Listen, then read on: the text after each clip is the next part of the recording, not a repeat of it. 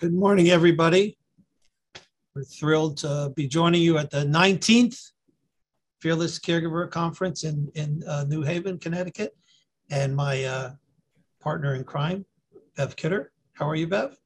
I am wonderful, and I am so happy to have you here in New Haven. Even though you're 1,500 miles away, you're here in New Haven in heart and soul. So welcome. I'm Beverly Kidder. I am the Vice President of Community Programs at the Agency on Aging of South Central Connecticut.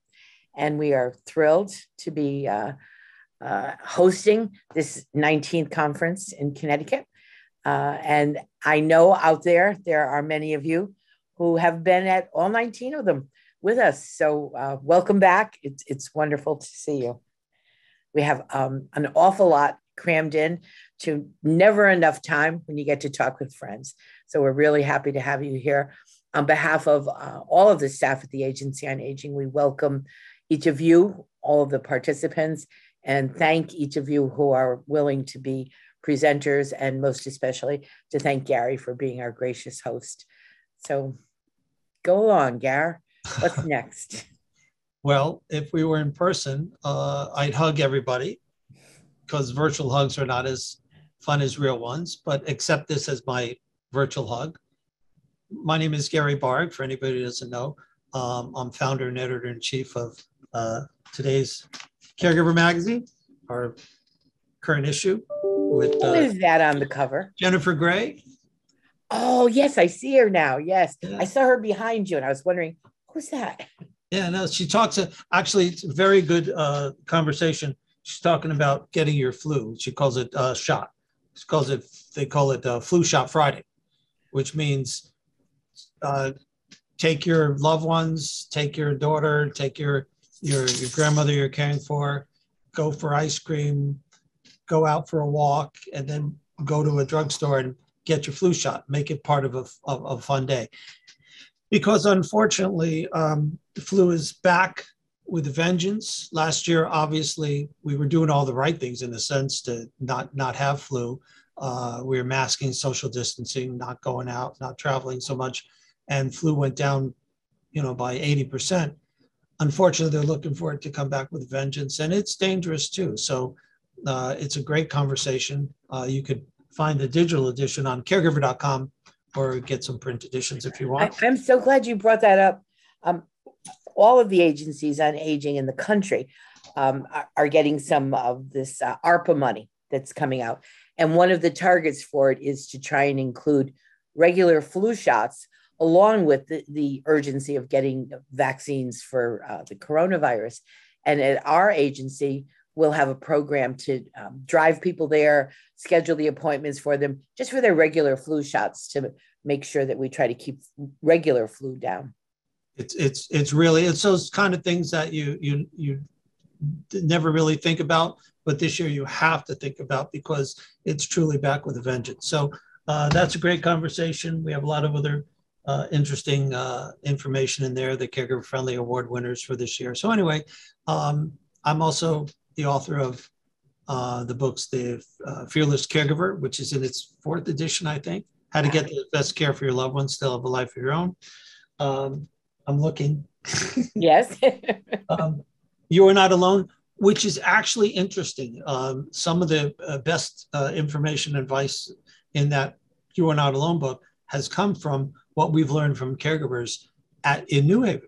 We've done 287 in-person and 8 virtual events so far in 45 cities in 27 states. And every time we go, we learn, hopefully we teach a little, we share a little, we do a little Johnny Appleseeding of caregiver information, but we always pick up information, tips, because every caregiver has a piece of the puzzle that other caregivers need. Like, turn your phone off when you're on a webinar, dummy. Sorry. So what's kind of fun about that too is that's, we call it conference in your living room, because it's chock full of the information. We can't make up. All the professionals on the panels, when the caregivers answer questions that another caregiver asks, they're sitting there taking notes. Oh my God, that's incredible. because you've all mastered some part of caring for somebody you care for, and there's a lot of overlap. So it's you have to share, you have to be involved. You can't, isolation is a killer. You can't isolate. It is. And you not only learn things, like practical tips. How do you get someone to turn from left to right when you're trying to get them in the car? Wonderful practical tips. But I remember for my own self, there also was that sense that, all right, nobody's got it perfect. I'm doing the best I can. They're doing the best they can. It's going to work out. Some of that sense of support from other people who've been there. Because some of these things, if your father doesn't want to give up the keys and you have to take them away and take his sense of manhood away, there's no easy way to do that. There's no tip that's going to make it not heartbreaking. But then when you start to see how many people have been through it and faced it, you do draw some support from that. So I think that we actually have from the experts is so important. And the experts are the caregivers. Every caregiver, of course, for caring for a loved one. It ain't you. It ain't me. It's the caregivers. I'm just, I said, just Johnny Appleseed, like learning something in one city, sharing it with the caregivers in another city or on our newsletter. The other interesting thing has a lot to do with New Haven is that the second book is Caregiving Ties That Bind. Are the lessons that we've learned from that point. It was about 150 caregivers with famous faces who on the cover of the magazine, because the thing that we don't realize, we think everyone else has it better. Oh, they're famous or rich. They're still a son, a daughter, a parent, someone caring for someone they care about. And so in a sense, it alleviates a little bit of the, they're not going through something, and I am. I think it's helpful. We also have had the caregivers with famous faces at our in-person events. We've had Debbie Reynolds, Della Reese, Clay Walker, Clay Aiken, and some have joined us in Connecticut specifically, who are wonderful. Linda Dano, Henry Winkler, and Patricia Richardson. Yeah. Great, fun, terrific, loving people, caregivers. Caregiving is a great equalizer. The other fun thing is that some of these caregivers with famous faces brought their dogs. So that's obviously won you right away. That's obviously important to me. I think your dog looks like Teddy Roosevelt. He's got the 1890s handlebar mustache. So he was sleeping until he heard me talking to somebody. He thought, oh, food? Oh, must be a snack in here somewhere. Must be a snack. I love that we get to spend time again together. The in-person part we're going to get back to maybe the 20th year. You never know. Yeah. But what we've learned, and actually you're the one who, it's your fault, who told us deep into 2020, start doing it virtually. And I thought, wow, it's not going to be the same. And the very first one we did was right here in New Haven, although I'm in Florida. And for the next 7, the Fort Worth and Tampa and Fort Lauderdale, the same energy, enthusiasm, the questions, instead of raising your hand, I would ask you guys to look at the bottom of your screen. You see the Q&A? UQ will A. Stick your questions in there.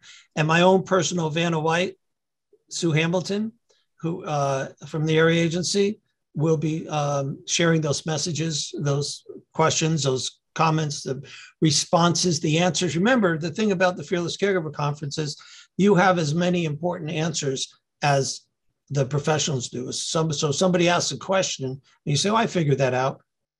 Go to the queue, go to the chat and pop that in. And Sue will share that with us. Yes, and Gary, we have questions coming in already. Really? I didn't do it. Yes. Whatever it is. What you got? Okay. So one of our attendees would like us to touch on guardian issues with probate. Oh, that's a Steve Rubinian question. Yeah. I see it. And then we have another question. They want to know what panel members or type of questions, answer, people, positions will be on panels 1 and 2 so that they can prepare their questions in advance. That's a really, really good. First of all, any panel is going to be magnificent because every panel that we've seen in New Haven, and frankly, all the other events have been terrific. So if you have a question, if it's a legal question, pop it up in the first panel. Alexandra's here from Mary Wade, and she can help us understand how to deal with adult day, how to get your family members to accept, how to partner with them, the value proposition, and why it's important to realize what adult day is about. The second panel, we have Mairead, and we have Bonnie, we have Maria and Jack, and that's Ombudsman and the VA, which is very important, by the way. If you, your loved one, your father, your mother, you know, did anything, was a veteran, spouse of a veteran, a widow of a veteran, widower of a veteran, you must get these questions answered. Because the thing about it is, and Bonnie will tell you this, is that if you are dealing with veteran issues 5 years ago, and now you're dealing with it again, oh, I know everything. No, you don't. Things change so fast. And, you know, these caregiver coordinators at the VA are your care managers. They are wonderful. And I've just love having them on the panel. Ombudsman, you have a loved one in a long-term care facility. I could be misstating this, or even in dealing with home care, and you need support, advice, you need somebody on your side. That's what an ombudsman does. Jack Veale, you may have met him last year. If you have a family that you care about and you love, and you want to be prepared for when you or your loved ones pass, you must listen to Jack's information. So, and Steve Rubin's on the first panel, legal mind, non-paralleled, just excellent. So, as I say, it's Bev Kidder, who, of course, can answer anything. Steve Rubin, Alexandra's, no, did I get that right? Yes. Sadusky. I was going to say Sadusky, so I apologize for that. And this is one good reason for Vanna White to be here, because as I age, I'm looking at these things, and it's like, what's that? Yeah, and Gary, 16 point used to work for me. Yeah, and we also have several people asking if there's going to be a recording available of the conference, and how people can obtain that after the conference is done. We're going to send it to you. We're going to put it on our YouTube channel, put it on caregiver.com, and all the emails we have of anybody who helped us get to people, all your emails. We're going to edit the piece, edit out all my goofs, and nobody else is going to goof, so there's no problem there. And we're going to literally send it to you probably within the next 2 weeks. So, all right. What next, Miss Kidder, Dr. Kidder? Oh, geez, I don't know. We probably should get this panel started, because they really have lots of content that people want to share. And I know that our participants are eager to hear that, but I think you and I will have lots to say during the course of the morning. They can't shut us up. No. There you go. So if I could ask my beloved first panel to sign in, please. Dun, dun, dun, dun, dun, dun, dun, dun, dun, dun, dun. Alexandra and Stephen, that's you. Dun, dun, dun, dun. How are you, sir? Oh. Good. How are you? How are you, ma'am? Good. Good morning. Stephen, I like it. I really like it when you're in that incredible CIA computer room with 15 miles of servers behind you. So right, I missed that. Unfortunately, right now a bunch of the servers are literally a part of my desk because I'm rebuilding them. See. Also, it'll be back. Top line computer geeks. So if you have any computer questions, which I do. And then we lost Alexandra. Oh, no. Oh, hi. They keep switching around on me. You know, it's like, what was that old game show where everybody was Hollywood Squares? It's a Squares move. So let me ask you guys to introduce yourself, why you're here, what you want to help caregivers learn, and who you are. Let's start with Alexandra. Hello, good morning. So my name is Alexandra. You can call me Allie. I'm director of the Adult Day Center at Mairead Home. And I'm here, I hope to share and answer any questions that you might have for me about our services and explain a little bit more about the importance of Adult Day Center and what we have to offer. And it's my first time joining this panel, so I'm very excited to be a part of this today. And hopefully, you know, we can connect and share some stories, and I can't wait to hear from you guys. Well, we love Mairead. You guys always join us in person. And, people get a lot of advice and support from you guys. And Adult Day is one of my sweet spots. So thank you for being here. Okay. Dr. Rubin. Good morning.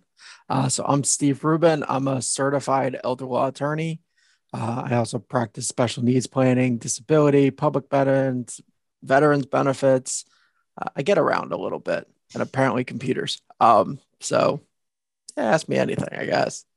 I do want to ask the panelists as you pop in, if you put your contact information in the chat so people can know how to get to you after this. And Gary, we have a question for Steve. Yes, Vanna. One of our attendees has a situation with an older sibling in DDS of Connecticut. She's his legal guardian, and she's in a very serious situation with him and needs help. She stated that the ombudsman did not help her, and she's very disappointed, and she's looking for help with this. She's called so many people and hasn't been able to get any assistance. Well, without knowing the problem, it's hard to really say, you know, hey, this is what you need to do. So I think what the issue is will determine where you should go for help. Right. The ombudsman and everyone else, I know that they really do try to help with what they can, but sometimes you need an attorney just to get involved and send a letter or make a call. So if I knew more of the situation, I could probably give you better advice. Let's talk, Steve, a little bit about the partnership you need when your loved one is in a long-term care facility. I'm dealing with that over the last 15 months or so. And staff turnovers and challenges in service. Sure. What's the partnership you see that's the role the caregiver plays in making sure their loved one gets the best care they can when they're in a long-term care facility? I know people a lot of times, oh, I don't want to be a squeaky wheel. They'll treat my loved one bad. Do you have any advice on that?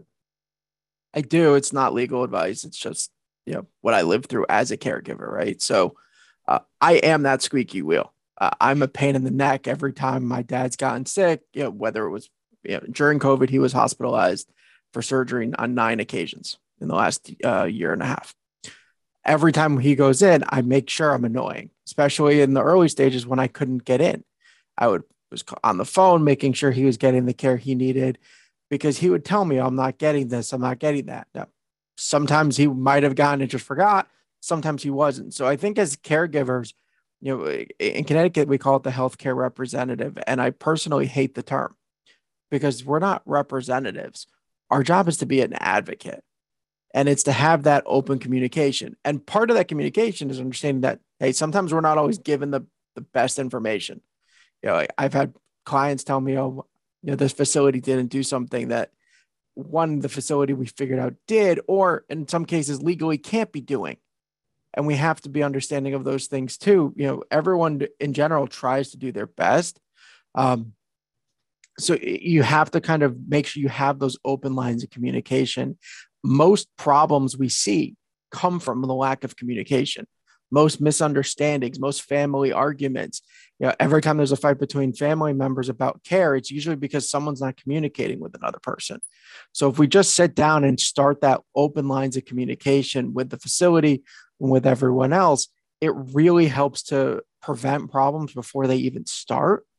So I think that would be my best advice, is just start the conversation, talk with the facility, meet the staff, meet the people who are involved, let them know what your expectations are. Let them tell you what they think they can or can't do for you.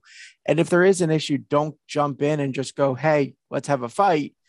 Just start the conversation. Because if you go into a facility, if you walk into Mairead and you go in screaming and yelling, you're not going to get anywhere. That's the wrong approach. But if you went in and said, hey, I think this is an issue, can we talk about it? You get a lot farther with that. So there's a difference between being the squeaky wheel and just being a PITA. Squeaky wheel is okay. PITA can be, depending on how you do it. But most of the time, it's not a good thing. If you push too hard or you just go in looking for the fight, you won't get anywhere. And a lot of times, simple conversation fixes everything.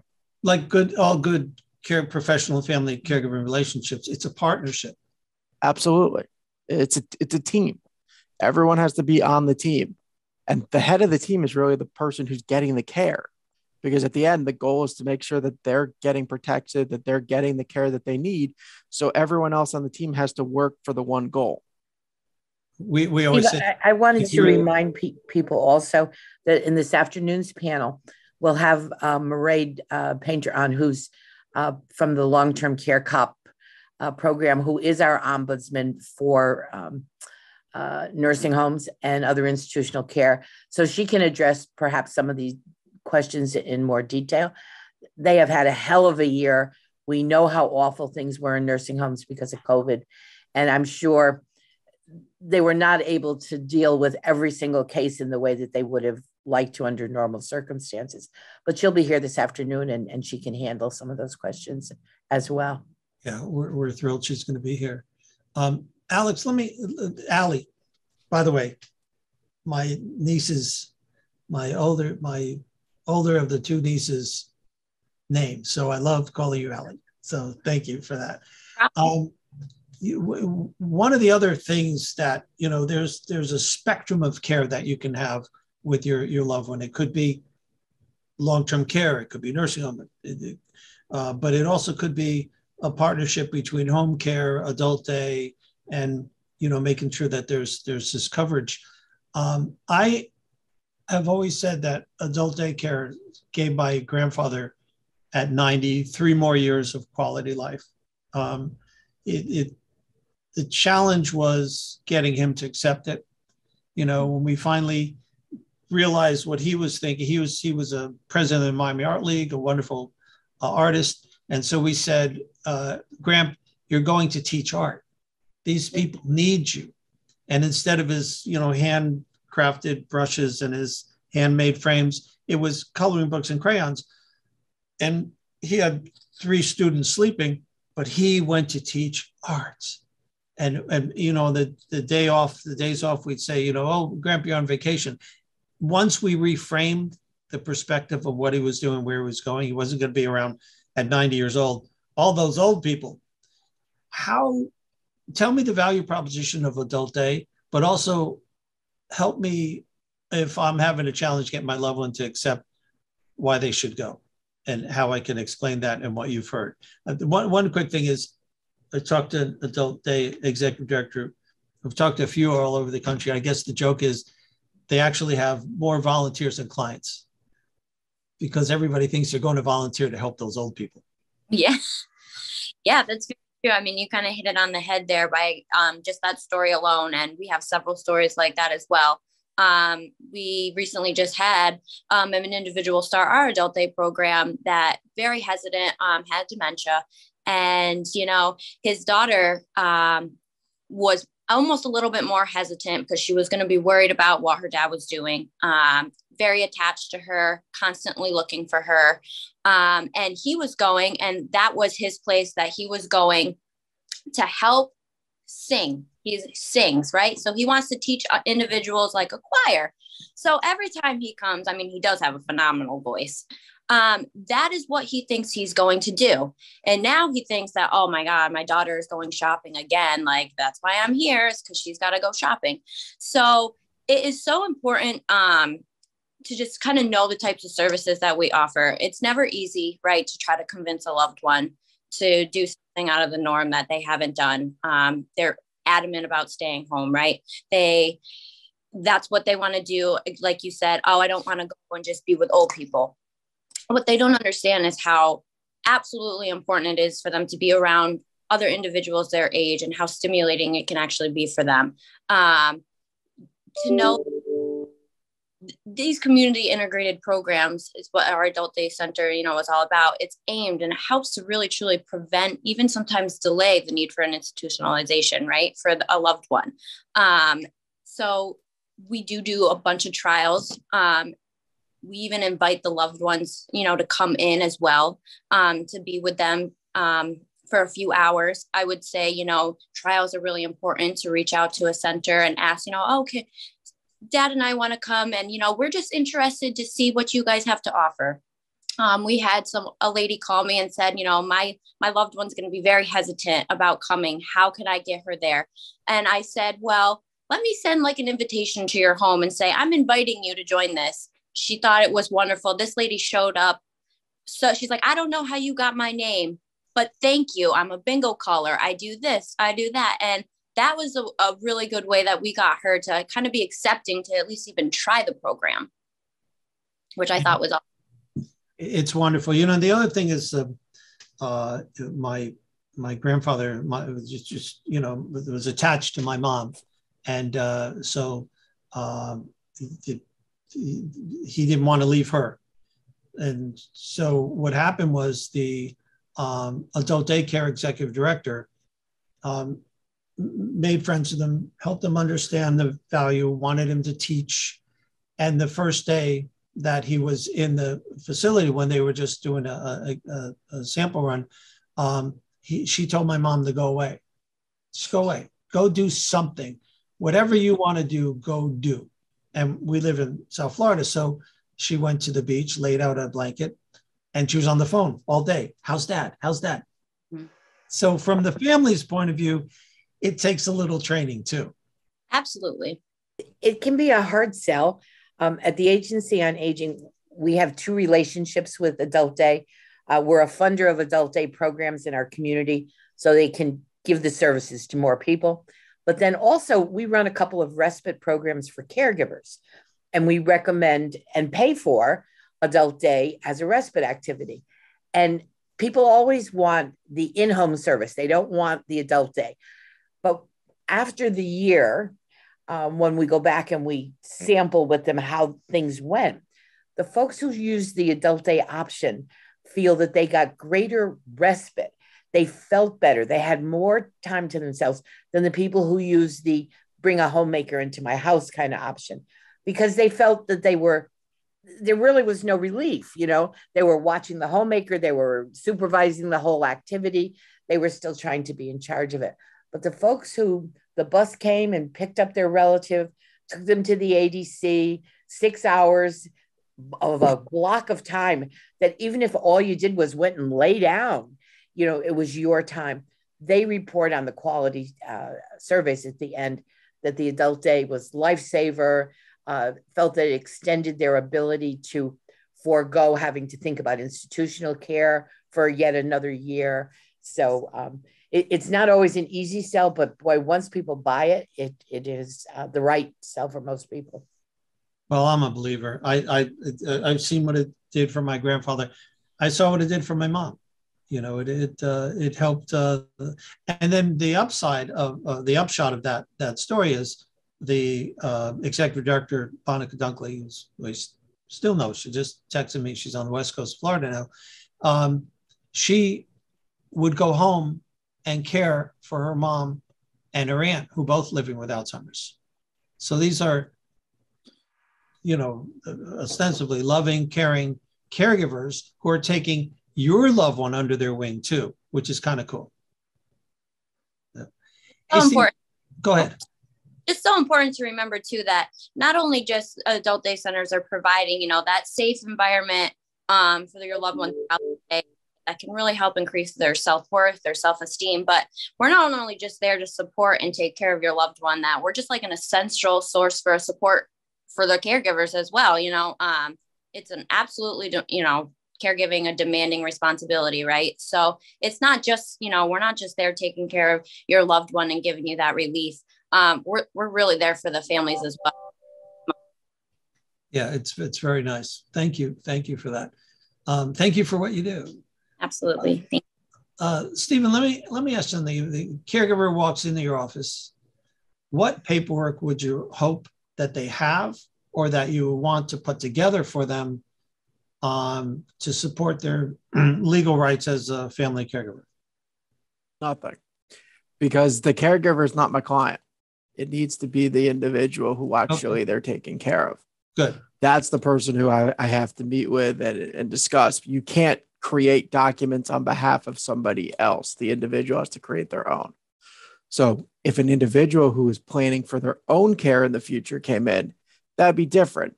The most important document in an estate plan, everyone assumes, is the will. And it's not. Because a will is only effective when we're deceased. So, hey, this is where my money goes when I'm dead. But to me, what's more important is what happens to my money and my assets, my care, everything else while I'm alive. So to me, the most important document is a good power of attorney.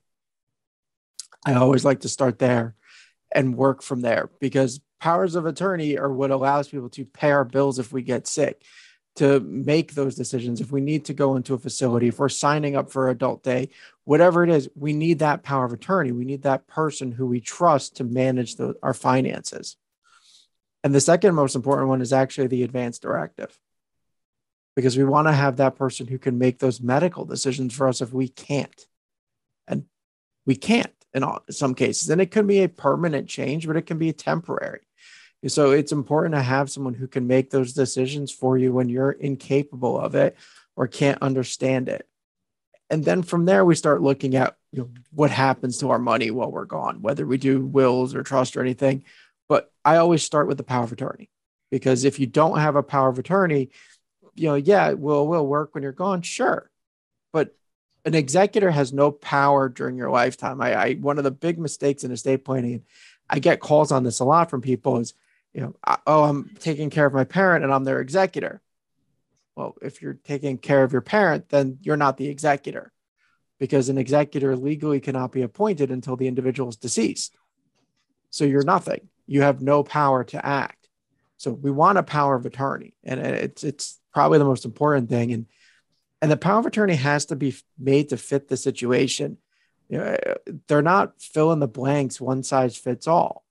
Powers of attorney should be customized to fit the situation we're involved in, to fit the person's finances, their goals, their assets, and what we're trying to accomplish. If you're married, then we might need certain terms. If you're divorced, we're going to need different terms, because powers of attorney are only as good as the powers in them. Oftentimes I'll get asked, hey, is my power of attorney valid? The better question oftentimes isn't, is my power of attorney valid? Is my power of attorney any good? Because I have a ton of them that are valid, and they're also useless. Now, I have a case right now with a spouse who's named on her husband's power of attorney. And it was a fill in the blank thing that they found on the internet, and they did it themselves. Well, the problem is that the power of attorney doesn't allow her to take anything more than the required minimum distributions from his IRA. So she can't take his own money to pay for his own care. Now, to fix this, because he's lost competency, I have to go to court and get a court order. So the best way to do it is to have a plan in place. It's to have these documents and understand that plans are fluid. They're never going to be a simple solution. It's never going to be, hey, here's your plan, and you're going to go exactly fill in the blank, one size fits all, connect the dots. Name one thing you've ever planned for in your life that has gone smoothly, that you haven't had to alter it. Every plan gets altered. So the idea with a plan isn't to just make a permanent structure that's concrete. It's to have situations where you have transitions where we know where we're going to go, where we've built in the flexibility for the different things that may occur, but we're already structured to do those things. We're set up in a way where we can accomplish it. That's the key with having a plan.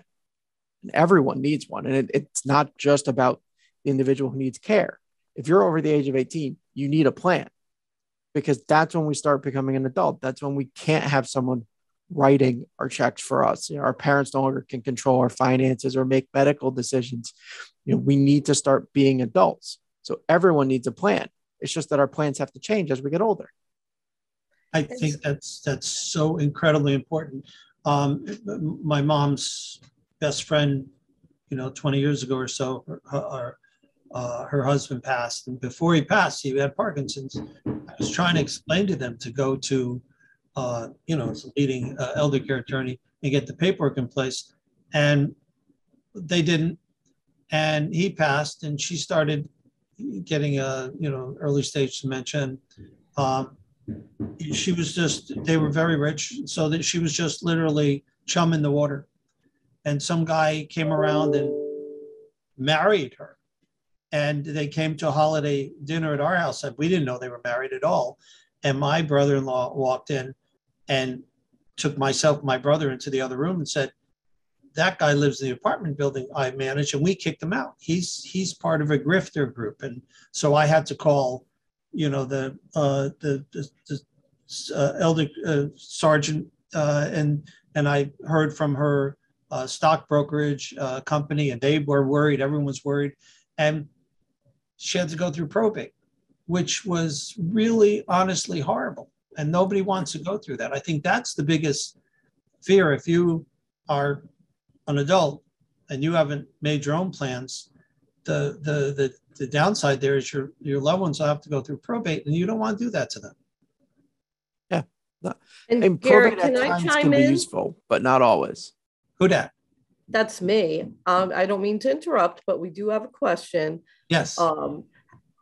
How to go about acquiring power of attorney for spouse, and also doing a will in a cost-effective manner.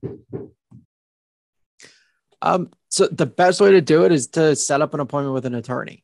That's the only way to really get them done correctly. Cost effective is relative, because there's, it's the most expensive or least expensive thing you'll ever do is coming up with a good plan. It can be the most expensive thing you do, because a bad plan costs you so much money when you're gone.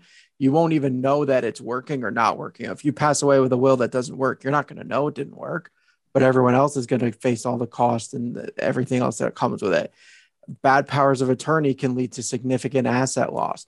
So the idea sometimes isn't to go with the cheapest, you don't go with the cheapest contractor. Well, with planning, you want to go with someone who actually knows what they're doing. So, and a lot of the plans that we get in are people who've done them inexpensively, and it costs more to fix what was done wrong than it would have cost me to do it correctly in the first place. So rather than looking at it from a standpoint of, hey, I want to get the most cost effective, I want the one that's best for me and my spouse, and making sure we're taking care of each other. That should be the goal. Another part of that is, a lawyer's not a lawyer is not a lawyer. They all have law degrees. But then people like Stephen went for years and years and years and got to become specialist in this part of law that is fungible and changeable, and the most important law you're going to need. And I always say, if you want to have open heart surgery, don't go to a podiatrist. Your real estate attorney ain't going to help you. You got to go to true. Who knows this stuff. I mean, last time I checked, I'm one of only 9 attorneys certified in this in the state.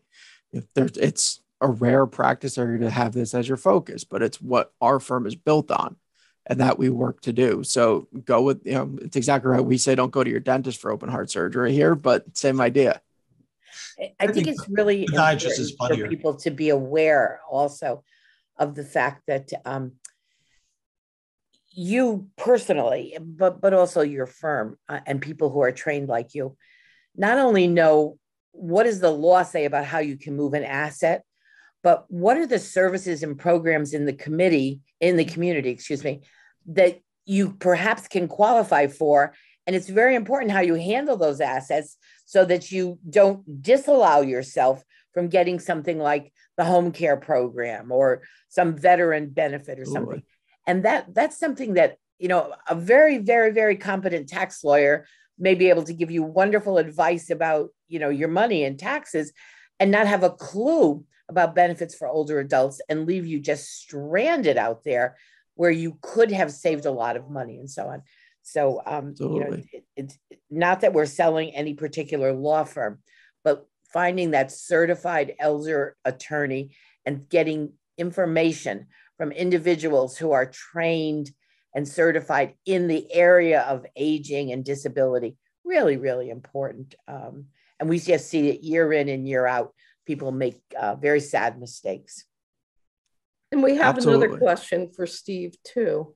I don't mean to keep butting in, but no, I want to get the question. You're Vanna White. You have to butt in. I wish I was Vanna White. So one of our participants, the question is, how about guardianship or plenary fiduciary? So guardianship, and we're going to focus on Connecticut specifically. So guardianship in Connecticut is for people under the age of 18 or children with special needs or disabilities that have now turned into adulthood. They have to have an IQ score below 70 to qualify. So a guardianship is very specific. So that is what a guardianship means in Connecticut. So when you say guardianship, that's for basically for a disabled child. If you're talking conservatorship, that's for an adult. So a conservatorship is for an individual who can't make decisions or understand the nature and consequences of them and is not legally competent to make either financial, medical, or both. And that requires a court order. Now, there's no such thing as a plenary fiduciary in Connecticut or plenary conservatorship. Conservators are limited to the powers the courts give them. There are certain powers that they have by statute. There's certain powers that the judge can add into a situation. But there's a lot of decisions that still require court approval. You can't move somebody to a new residence. You can't sell a house without court approval. You can't change a care facility without court approval. So a lot of things with the conservatorship still require judicial supervision. So are they useful tools? It's a tool. It's most often where you're going to use it is usually when you're dealing with a situation where like the family's fighting.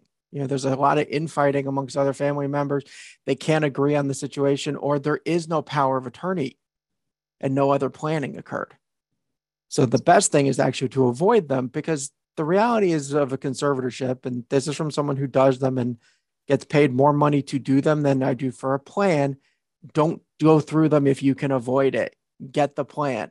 It's not dignified. Who wants their entire family history, their entire family sets of arguments to be public? I don't want every time my family has a fight or my family to go to court to go in there and, fight about it. I don't want the court to see it. I don't want my neighbors to be able to walk in and listen to them argue, nor do I want them to know my finances. And you lose control. This is it's not even you lose control. You've lost all control now. Yeah. You basically have no power to act.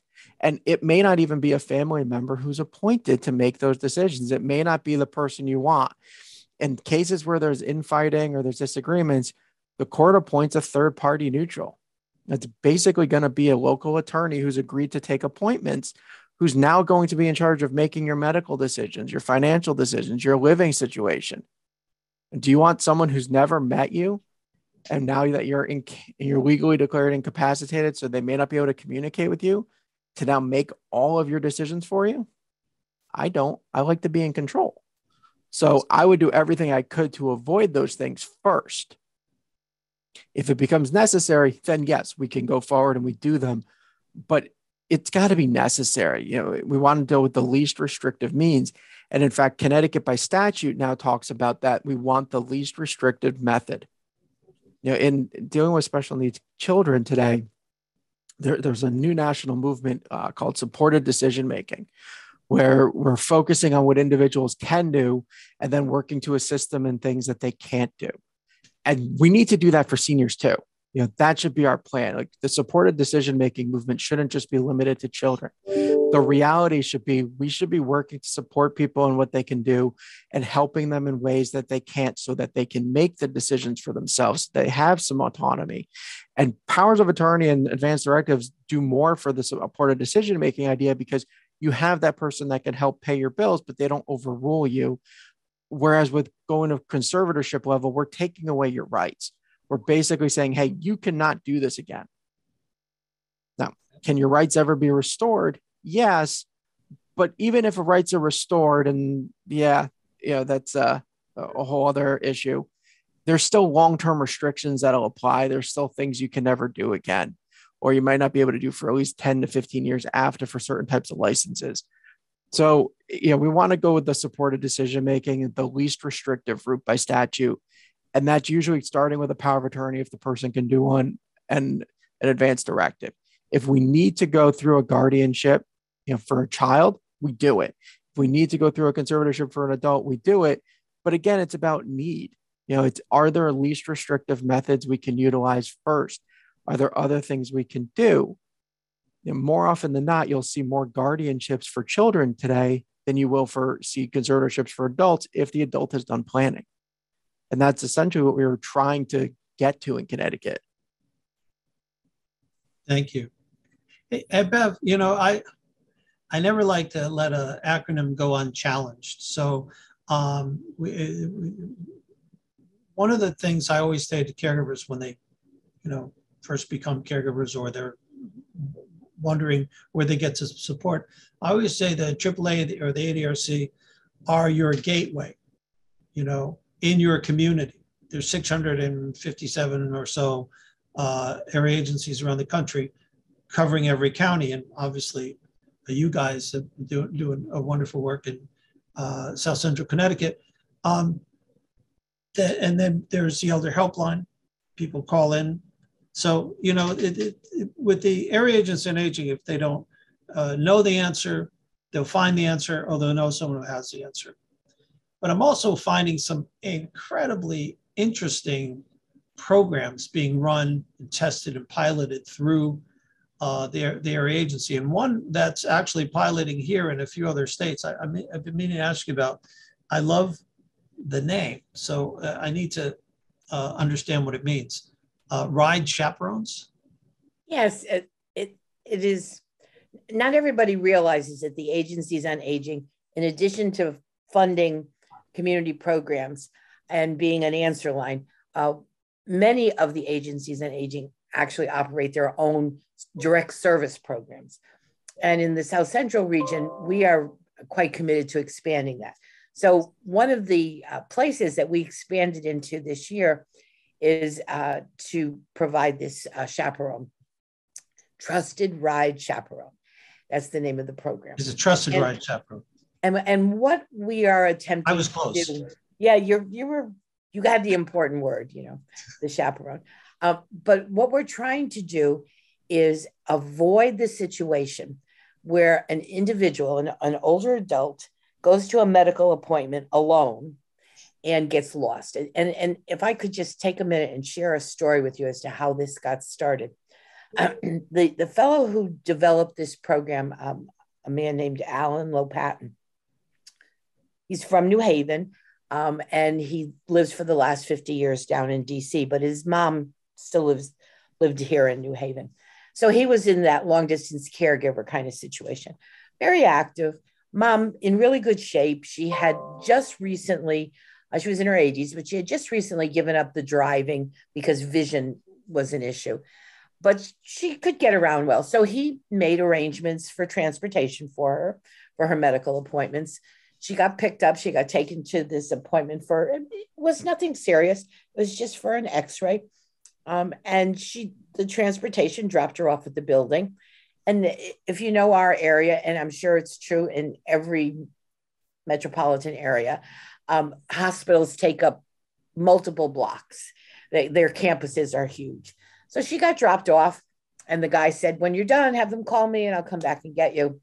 And she walks in the building to discover, oh, they've dropped her off in the wrong place. Yes, this is an x-ray place, but she needed to be in the x-ray place 3 blocks over that way.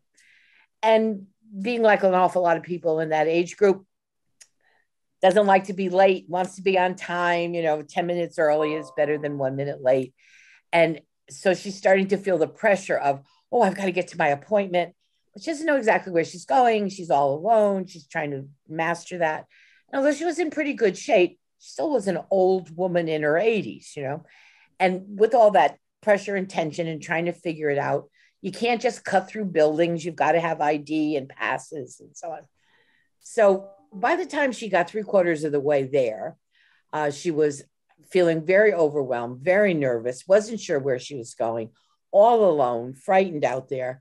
And she fainted, for want of a better word. No one knows exactly what happened, but she was overstressed and she fainted. She fell, and when she fell, she broke her hip. So she broke her hip, she went into the hospital. Then after the hospital, she was all alone here in New Haven. She went to a rehab facility for rehab, presumably to go home. But as happens sometimes in facilities, she developed an infection, and the infection prevented the healing from happening. And she ended up dying. And Alan was devastated that for the want of someone to be with her to say, Sylvia, don't worry, you sit here, I'll go get a wheelchair, we'll, work you over. That just being alone out there, that's really what killed her. So he was determined to come up with some way to avoid this. He came up with this idea of volunteer chaperones. And he looked for a few places to test them out. And we were fortunate to be selected as a beta site for this program. And what we do is we recruited a team of volunteers who we background checked and trained and did all sorts of stuff with them. And we in New Haven, when you call us, if you need a ride, we'll get the ride for you.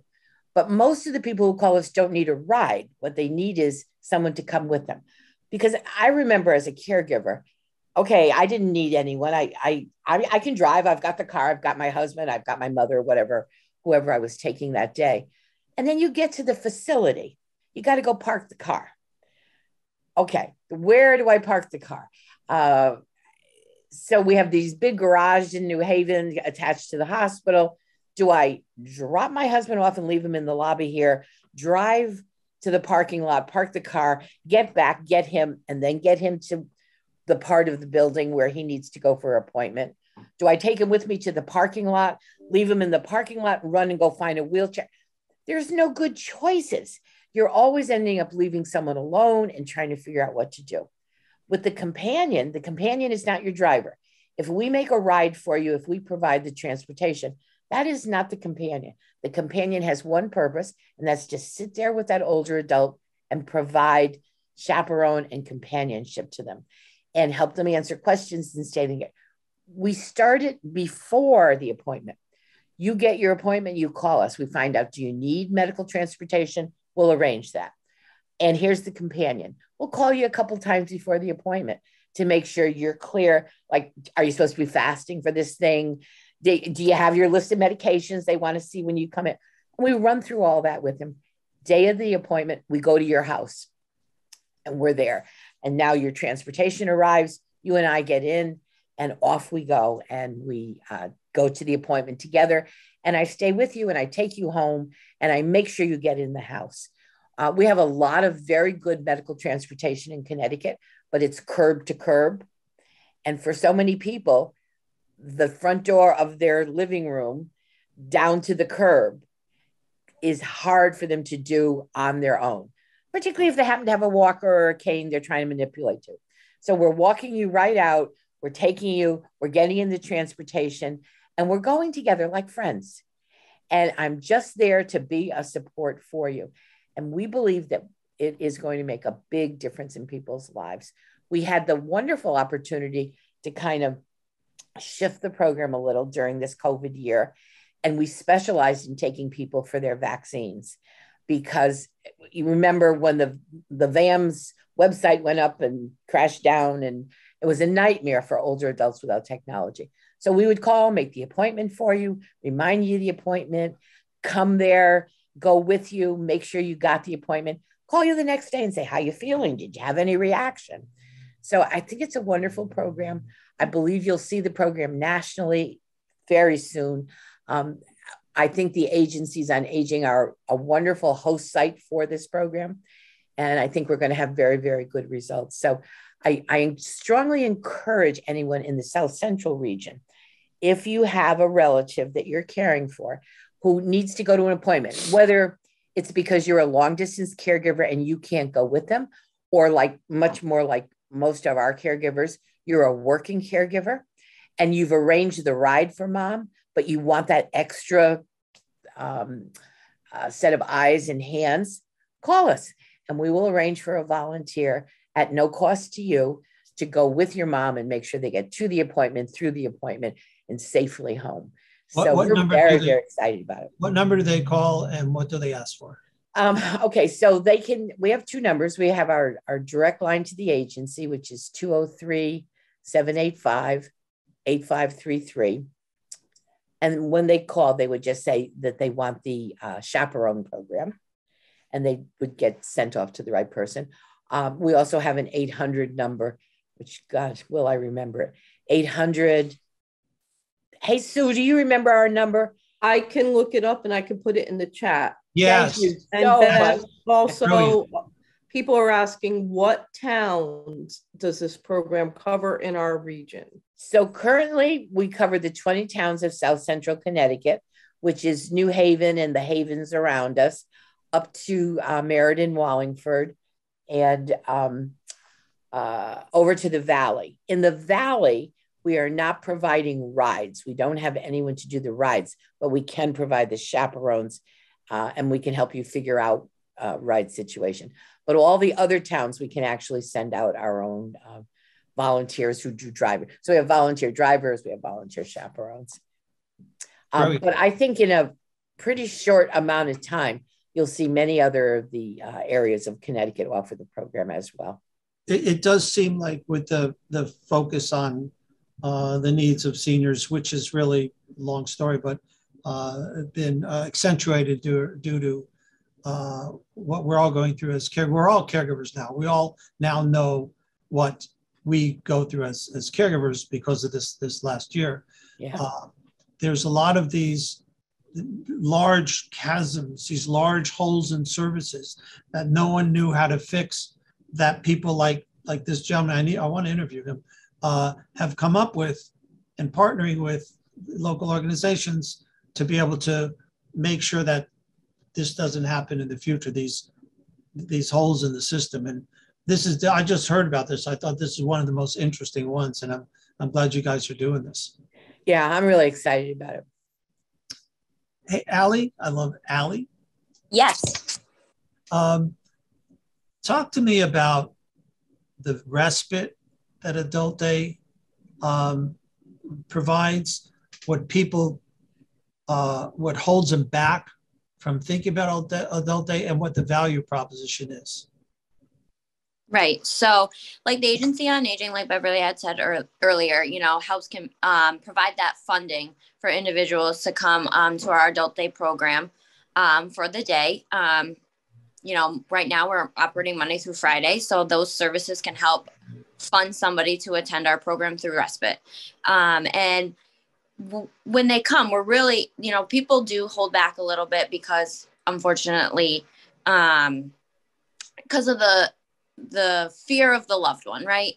And they might be really fighting back about it. There's so many funding sources, however, and Adult Days are truly very affordable for the most part if you compare it to in-home services, the caregiver in the home, long-term skilled nursing.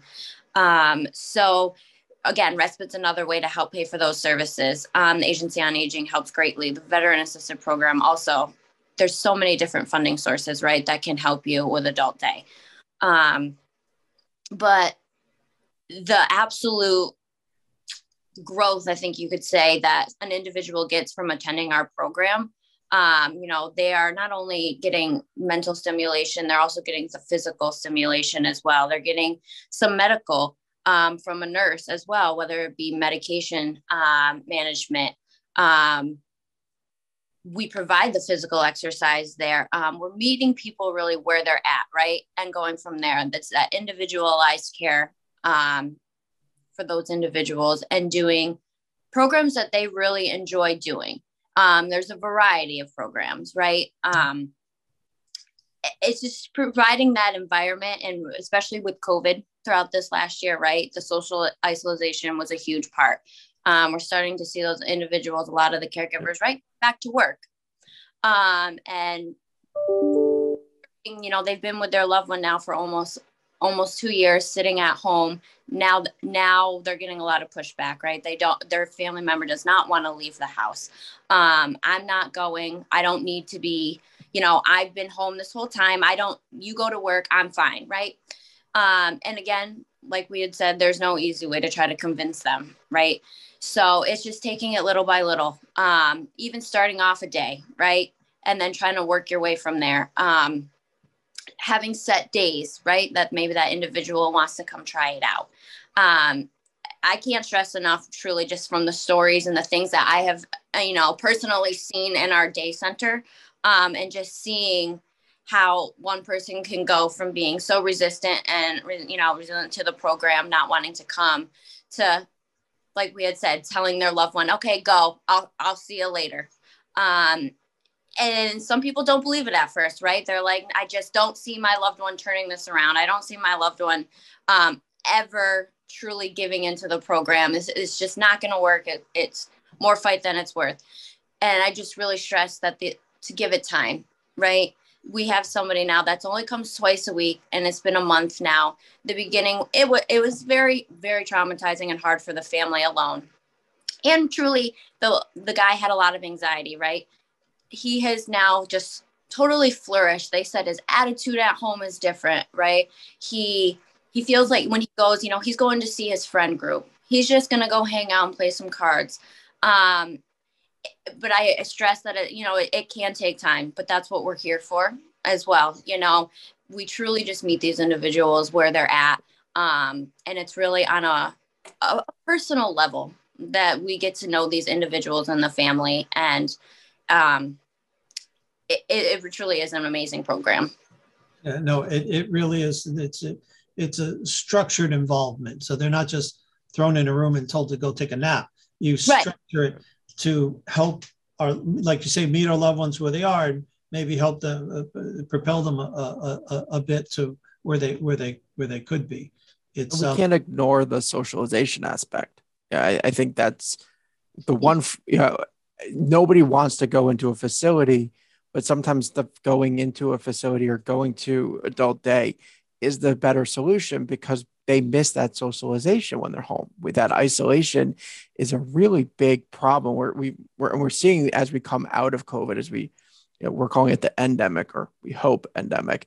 As we're coming out from this, we're seeing a lot of people who have isolated for such a long period of time that it not only does impact their social skills, but it's having an impact on memory, on function, on just handling day-to-day activities that they haven't done in so long. And the long-term impact of that is going to be huge. I mean, whether it's going to lead to earlier onset dementia cases or greater amounts of dementia cases, I don't know. But there's going to be some really, I know they're studying this already at Yale, but where is this going to go? Yeah, and that's a really important question. So, I think going to adult day, getting those activities, it's more than just helping us as caregivers. It helps the individual. You need that socialization. You need that help. Well, it's interesting to me because caregivers make so many sacrifices on behalf of the people they care for. And, maybe I'm giving up work, I'm giving up my friends, I'm staying home, I'm taking care of mom, I'm there 24/7, I'm, shouldering this burden without looking at, from mom's perspective, all I got is you 24 hours a day. I don't have contact with anyone else in the world. I just hear your voice. We do everything your way. And adult daycare offers the opportunity for that separation so that you can go out and into the world and interact with other people, usually in your own age group. When you come back home, the person who's the care recipient has something to talk about, something to share, another perspective. The caregiver's gotten a little break. You're not quite so sick of each other.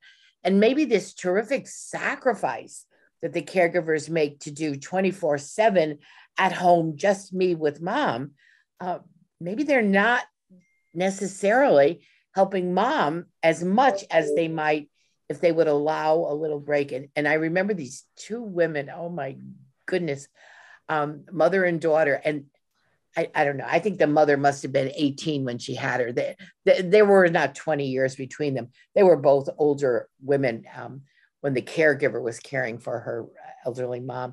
And the mother said, sometimes she drives me crazy. I hear her voice constantly. And this poor caregiver was making this huge sacrifice of her life. But maybe sometimes it's better to also bring in just some fresh blood, to kind of stimulate things a little bit. Oh, they have their place to go. Yeah. I always tell caregivers, sometimes they want you out of their face too. Yes. Well, and I'll see that if I tell my do dad that something over and over again, he's going to ignore me. Mhm. But then because he lives with me, so I see him every day. But then my sister gives him a call and she says the same thing. Your sister says I got to do this. Yeah, I've been saying this for 6 months, Dad. You don't understand. Your sister, it said, okay, cool. Fresh face. It's the fresh face, the fresh voice. It's there's that difference in hearing from a different person. There's all sorts of things that occur that just, it's always good to get that fresh response and take it that way. So I definitely would, I like Adult Day for that, and, getting a different caregiver in, and we can't be effective caregivers if we don't take care of ourselves a little bit anyway. So it's a combination of things that we have to do. We have to take care of ourselves to take care of someone else. Go ahead, Alex. I truly stress that as well. That is such an important part. And you're also giving your loved one the chance again to be a part of something, right? That it's always nice to feel like you're a part of something within your community, right? You're getting out of the house and you're going to your own thing, that your daughter, your son, or your caregiver, they're not a part of. And so it truly gives them something to go home and talk about and really relieves that stress of the caregiver. Yeah, that's true too. It gives them, I know that happened with Graham. He has stories to tell my mom that my mom wasn't involved in. He can communicate with her on something as opposed to just be with her all day. Absolutely. That sense of purpose again. Allie, we have a question for you. My parents live in Florida. My dad is 90 and cared for by my 87-year-old frail mother. Dementia has started. They are spending $5,000 a month for partial care in the home, Monday through Friday. They are financially stable, but to continue at this rate will be hard. My mother needs help. Can they use adult daycare if they have money and can't spend it all on care? Absolutely. So an adult day center, again, the Agency on Aging funds our program here in New Haven. I know that you said that you're from Florida, but the adult day centers that you should reach out to in your area as well can help provide. It's again would be such a cost-effective way. Even if you're financially stable, I can almost guarantee you that a rate that they would offer you for private pay will be so significantly less expensive than that caregiver in the home Monday through Friday, at probably a fraction of the cost. If they wouldn't mind popping in where in Florida they are, we can get them connected with the area agents on aging in their community. Another thing we didn't mention about Adult Day that we use a lot for clients with is the medical model. Adult Day can also provide personal care. Bathing is really the big one. So, you got mom and dad at home and you're trying to bathe them in the shower, and it's a risky proposition. It's just you trying to do it. When they go to the Adult Day, and if they sign up for that medical model and use that service, you've got professionals in an equipped bathroom that's prepared for handicap accessibility. It's a safer proposition. They're not going to be dropping your mother in the bathroom the way you might accidentally do. And just that alone takes such a burden off the family, because that's one of the big things the caregivers talk about is trying to bathe someone, and again, if you're the daughter and you're 75 and mom is 95, it is not an easy proposition for you to be bathing your mother or bathing your father. So and then you don't have to do the bathing fight. Yeah, right. Absolutely. Exactly. Oh God. And then everybody talks about you if your mom or dad isn't clean, like, oh, what a terrible caregiver you are. But how do you, whereas I find in the adult day, it just becomes part of, oh, it's my turn next. It's part of the process. It happens, and it makes life easier for both. I'm going to tell you another quick story about adult day. I keynoted an event in Houston. It's a huge organization that had, I guess like Mairead actually had adult day, had in-home living, and they were wonderful. And it was their gala. It was a fun event. And after the event, they asked if I wanted to go see an adult day center that they ran. Yeah, me, adult day, sure, absolutely. And I went in, and everybody was sweet and wonderful. They were sitting around these bench tables, and I noticed there was a piano, and there was a trumpet, and there was castanets, and I said, do they play music? No, nobody plays music. And I went out because I was in the office. I went out and said, anybody here know how to play music? Everybody played something. They played some ragtime from the 40s, and we had the best afternoon, because it just opened them up to remember, the fun times in their life. And the guy got up, the woman who ran the center said, I had no idea this equipment was just here. So it is a community. It is a definite community that they create outside of your life with them, which is great. So, hey, Stephen, let me ask you one more quick thing. Sure. Excuse me, my boss. My boss is not getting the attention he so rightfully demands. That's okay. Mine is bossing around my dad today. So. Oh, well, that's excellent. He said she's made her take him out 6 times this morning, so she's on schedule. What do you want people to know about the relationship they should have with an appropriate attorney? That attorney patient, the attorney loved one relationship. I think the big thing, especially with the way our firm does it, is we're there.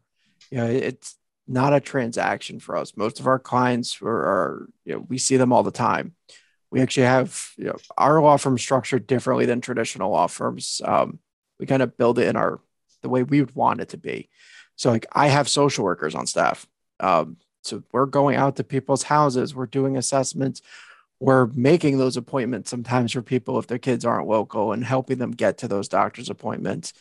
So the relationship and what you want it to become is based on what the firm's goal is. And you have to find a firm that's philosophy fits yours. And then for a lot of our clients, we'll talk to them. I have some clients who email me every morning. I just got one in a few minutes ago that said, just so you know, I'm still alive. And I get them every single day from this client. We have that relationship with them. It's what we wanted because we're client centered and how we focus on things. It's not focused on, hey, you need a will or you need a trust. It's, figure out some goals. Let's figure out what your goals are. What do you want to have accomplished? And then we figure out the document second, because anything you do in any sort of plan, any relationship in this area, it's got to be goal-based. And people come in saying, I need something. That's usually the worst idea in the world. I don't go to my doctor say, I know I need surgery on this. I go to my doctor saying, hey, this is wrong. I'd like it to be better. What can we do? So that's what we really need to focus on is what are our goals? Is what are we trying to accomplish and go from there? It's a partnership. Yeah. When there was a day where we used to go around and be in rooms with caregivers at conferences, and we'll get back to that, but this is wonderful. But I also, I won't do it here, but I would ask how many people have advanced directives for the loved one over the years.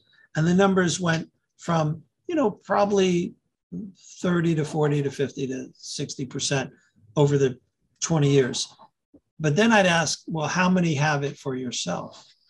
And that number is a lagging indicator that is always down around 20, 30%. Yep. I think it's so important for us. So many people depend on us, our kids, our parents, our family members, our employees, our employers, that we take ourselves out of the circle of care. And one thing that we don't do, I think, maybe you have a comment about this, is when we do make sure our loved one, hopefully you doing it when your loved one's able to respond and get have the cognizant and have all the responses they need on paper so they feel better, but then you don't do it for yourself. That's kind of a question. Well, I mean, but it's accurate. Most people don't do that. There's was a study done in Connecticut a few years ago, and it was about 40% across the board actually had documents. And we don't take care of ourselves as caregivers, and a lot of times we don't do anything until there's an emergency. And I get it. It's the easiest thing to avoid is doing any of this stuff. The reality is, who wants to think about the fact that I might get sick tomorrow or I might die? You don't want to have those thoughts. On the other hand, not having a plan is actually a plan. It's not a good plan necessarily, but it's a plan. It's just a plan for a mess. You're just walking yourself and setting your family and everyone else up for a messy situation, but it's still a plan. So the end of it is we need to have a plan that's going to work. And planning is really about peace of mind. And for most of us, we get peace of mind from remaining in control. I did my own plan, not because I was concerned I would die tomorrow, but because I know one day I will get sick or something might happen. So I'm a control freak. I like to be in charge. That's why I own a law firm. I have to be the boss of everything, despite my staff telling me that I have no say on anything. So if I'm in charge, they're probably right. Most likely. But if I'm in charge of things, then I want to make sure my plan keeps me in control. So what is my plan going to do? Well, it's going to name the people that I want making my medical decisions because I'm in charge.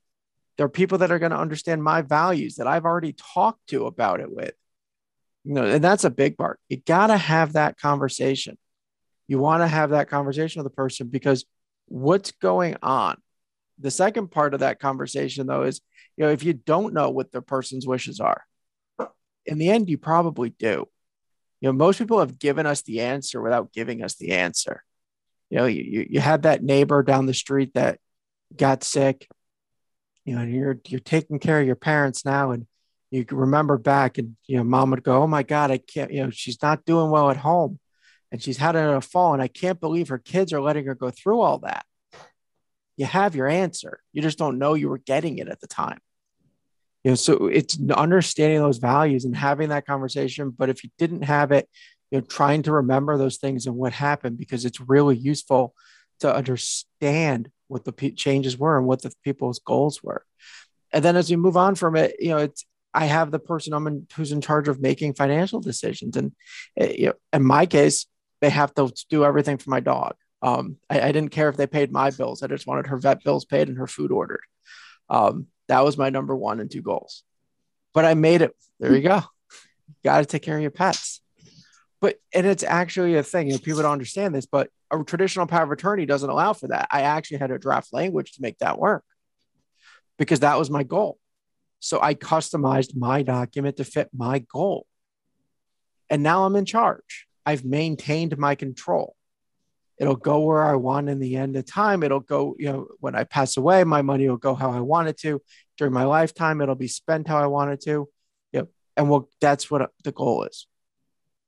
So like that German Shepherd in California who was left $54 million, your dog will have run of the house. Pretty much. I made her a beneficiary of my estate when I die. Well, it's just off topic, I guess, maybe, but there are pet trusts. Yeah. Connecticut actually has a statute allowing for pet trusts now. So how do you get that? When we draft an estate plan for people, we'll put money into a trust for a pet. And usually there's, you have someone who's a caretaker for the animal, but you have someone else who's in charge of the finances, and we can control distributions, make sure that the animal's taken care of. And, usually it's multiple animals in some cases. And when the last one to pass away occurs, the money can be distributed out wherever the person wanted, whether it's to family members, to a charity for animals, it's whatever they want. So it's just a part of planning. It's, again, going back to your goals. What's your goal? My goal is to take care of my dog. It's your goal. She needs to be spoiled. My editor has a beautiful bird, a big parrot that will outlive all of us. You know, she's got another 60 years on her possibly. So it's a serious conversation. Well, what am I going to do? I want to make sure she's cared for after I'm gone. So these are things you need to know about. This is why you need professionals to step in and support you.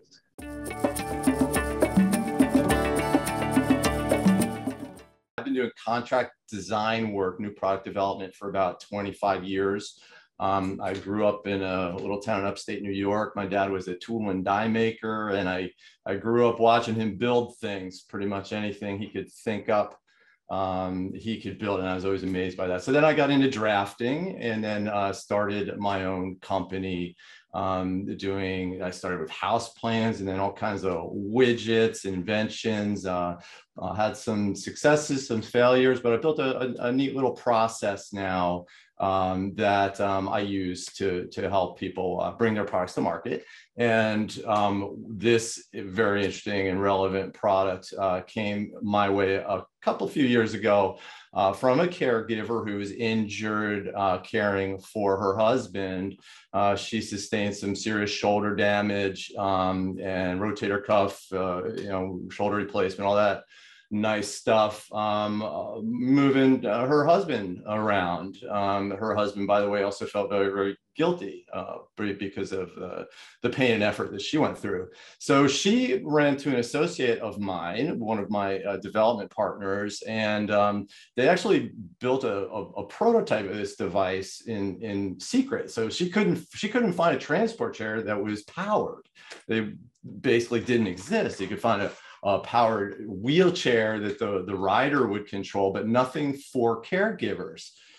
So she became very frustrated, again, contacted my associate, and he built her a prototype, one of the first prototypes. And then they brought it to me and asked me to help them bring it to market. So we filed patents, etc. And then I've worked on many production jobs and product launches. So I kind of took everything together there. And one of the most important things, as Gary noted there, is the difference between successful products and failure products is asking the market what they want. You know, a lot of inventors would come to me with their great idea, but we'd build them their prototype and they'd be the only ones that buy it because they never bothered to ask anybody, hey, what do you want, or what do you need? So my little business model here is very opposite. So the first thing I do when an inventor comes in, I don't trust a word they say because they're married to the idea, and I ask the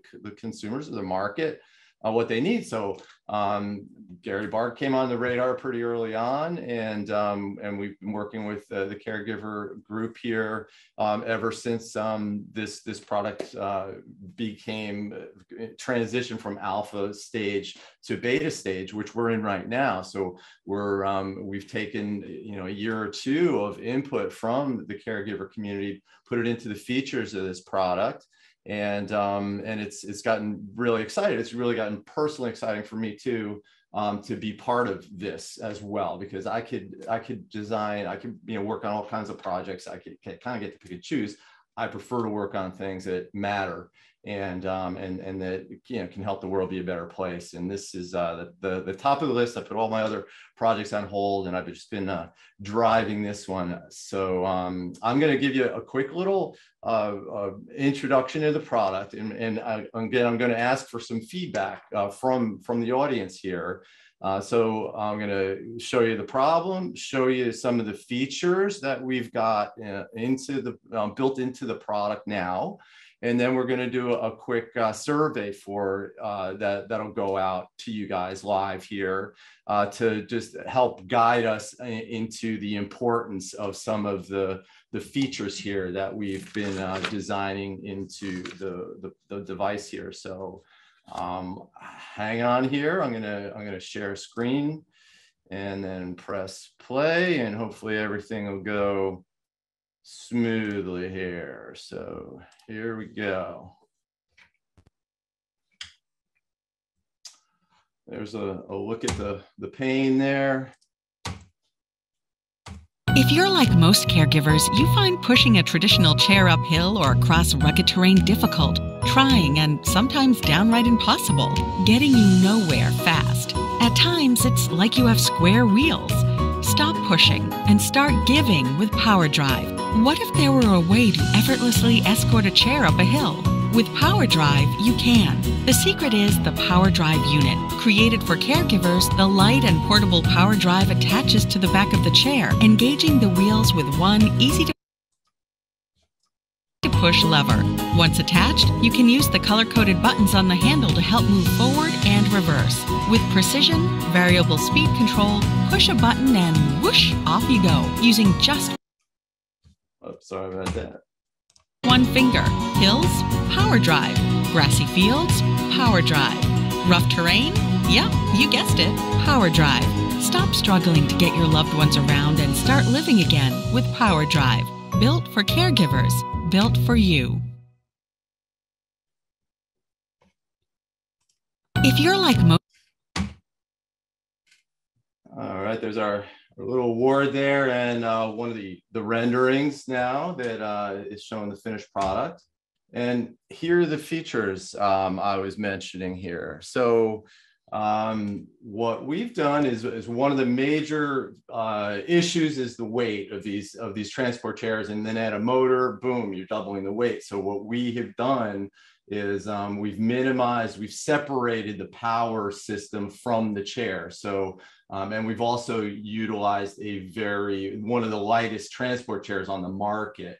So it's all aluminum. So 20 pounds is the limit that people have been telling us, heavier than 20 pounds. So you're able to take the unit apart, and that's what makes it lightweight. So you can fold it up, put it in the trunk, back seats, and then in a modular fashion. So again, I'll just go down the list here quickly. So basically, you unfold a standard transport chair. We want to use something that everyone was used to. And again, this module is detachable. And then we have the controller is a hand grip controller just for the caregivers. So it's much safer, obviously, than patients with Alzheimer's, dementia, powering and maneuvering a joystick controlled wheelchair around, which there's a lot of safety issues and injuries that are related to that. So there is, foldable, lightweight, and the hand grip controller, and some safety mechanisms. Some of the feedback we got from caregivers, they're very frustrated with these footrests that flop around. So we're putting special grips on ours. Again, the safety, what happens if you let go and, can it roll? No, it's got a safe, smart brake system that we've included, and then stabilizer bars. It's all caregiver feedback that we got. The wheels, something that can get into the grass and off-road a little bit. We have a question from one of our panelists. Can you control the speed of the wheelchair going down the hill? Yeah, so again, back to caregiver input, keeping it very simple. The control panel, we have a preset speed. So the caregiver can select a speed, and that's the maximum speed that it'll go. So if you want a little quicker pace, you can go press towards the bunny rabbit side of the button. If you want to go a little slower, you press towards the turtle side and it goes slower. Little light indicators. But then as it was to go down a hill, the computer will actually regulate the speed. So it'll maintain that speed uphill as well. So that's a great question, and that's something we're addressing. We're actually working on that right now with the software developers, and we're testing that now. And then the fail-safe. So we say you are going down a hill, and the caregiver, God forbid, trips and falls and loses contact with the grip. So what we're putting on the hand grip is an infrared sensor, actually dual sensors that'll sense if there's a human hand grasping the handle. So if the caregiver was to let go, the computer will know to slow down, not just jam on the brakes. We get to regulate that through the software and then bring it to a graceful stop. And then it'll engage a parking brake, a fail-safe parking brake as well. So there's actually some nice redundancy that we're bringing into it. So if catastrophic, it goes underwater or just something, catastrophic happens, it'll fail in a stopped state. It'll mechanically fail stop. So good stuff. Thank you for that.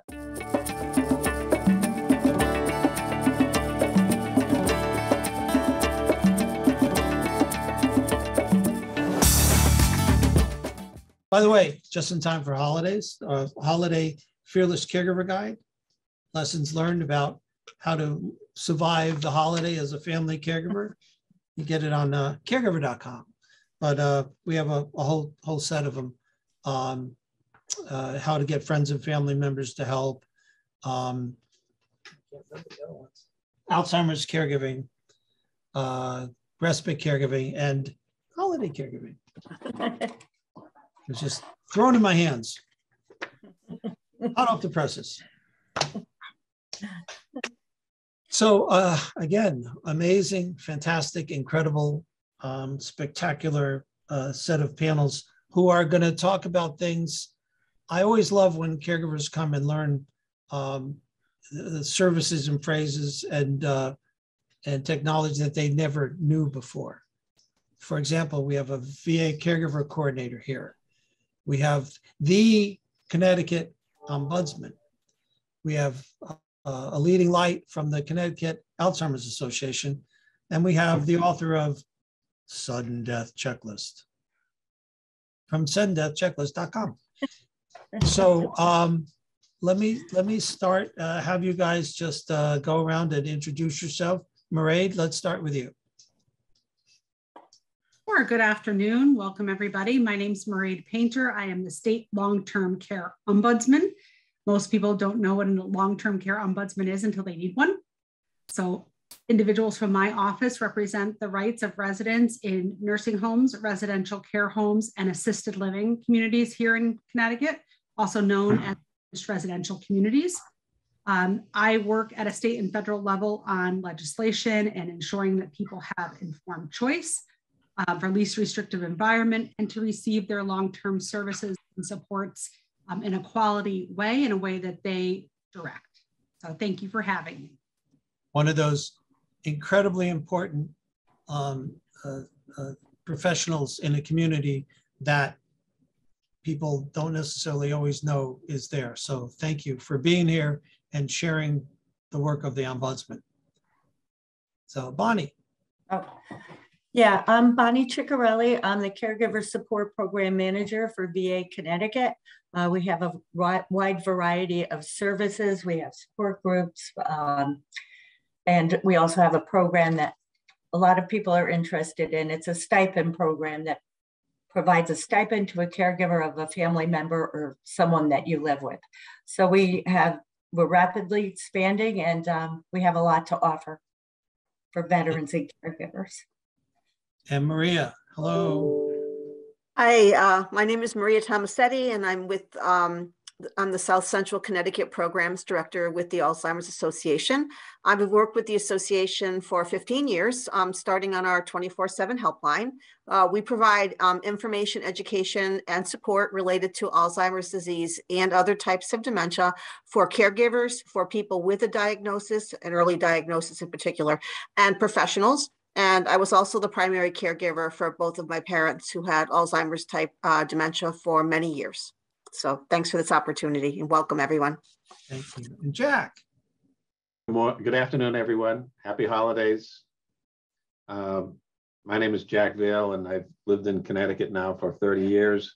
I'm a family business consultant that helps families, businesses go through their transitions. And one of the tools I use to help facilitate those meetings is the sudden death checklist that started off 20 years ago as a Excel spreadsheet and actually a Lotus 123 spreadsheet and a Word Pro document, and is now a book.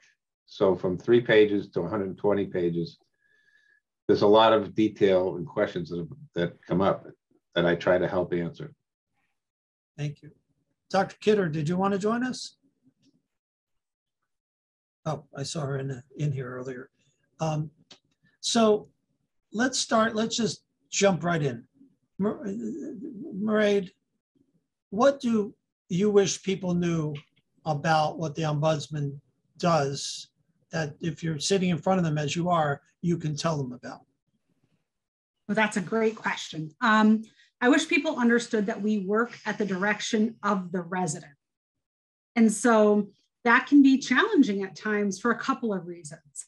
One, if a family member calls us with a concern and addresses something, we are required by federal law to go and ask the resident if they want us to address it. If the resident says no, we are not mandated reporters. We are carved out of that law, both at a state and federal level. We cannot move forward with the case. So when you're talking about individuals who maybe have some memory care issues, even if they are conserved, if a regional ombudsman is going to move a case forward where a resident has directed them not to, even if they're conserved, it needs to come to me, because there are other individuals who are mandated reporters. There are other individuals who should be moving that case forward, and we are supposed to be there for the resident and taking direction from them. So I would say that's one of the most challenging times. And I understand when family members get frustrated and I get those calls. It's just to keep us in our role and facilitating what we need to do for the resident. But and we will tell you who else can maybe help in that role aside from us. I never knew that. I'm such an advocate of ombudsman programs, and I learned something. I better write that down before I forget it. That was great. Bonnie, what do you wish people knew about what you do for them as caregivers at the VA that you would tell them by sitting in front of them and telling them? So our program is most popular because of the stipend program, but we have other things to offer to them. And one of the hardest things I find for our caregivers is just navigating the VA system and being aware of what we have here besides this particular program, like the home health aid homemaker program, adult daycare, veteran self-directed. And also, I wish they would take more advantage of the support groups and resources, but caregivers tend to not have time for themselves to be able to do that.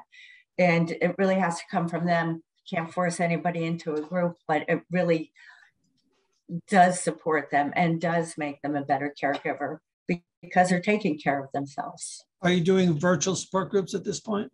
Yeah, we have a lot of them. I have a general caregiver support coordinator who's great.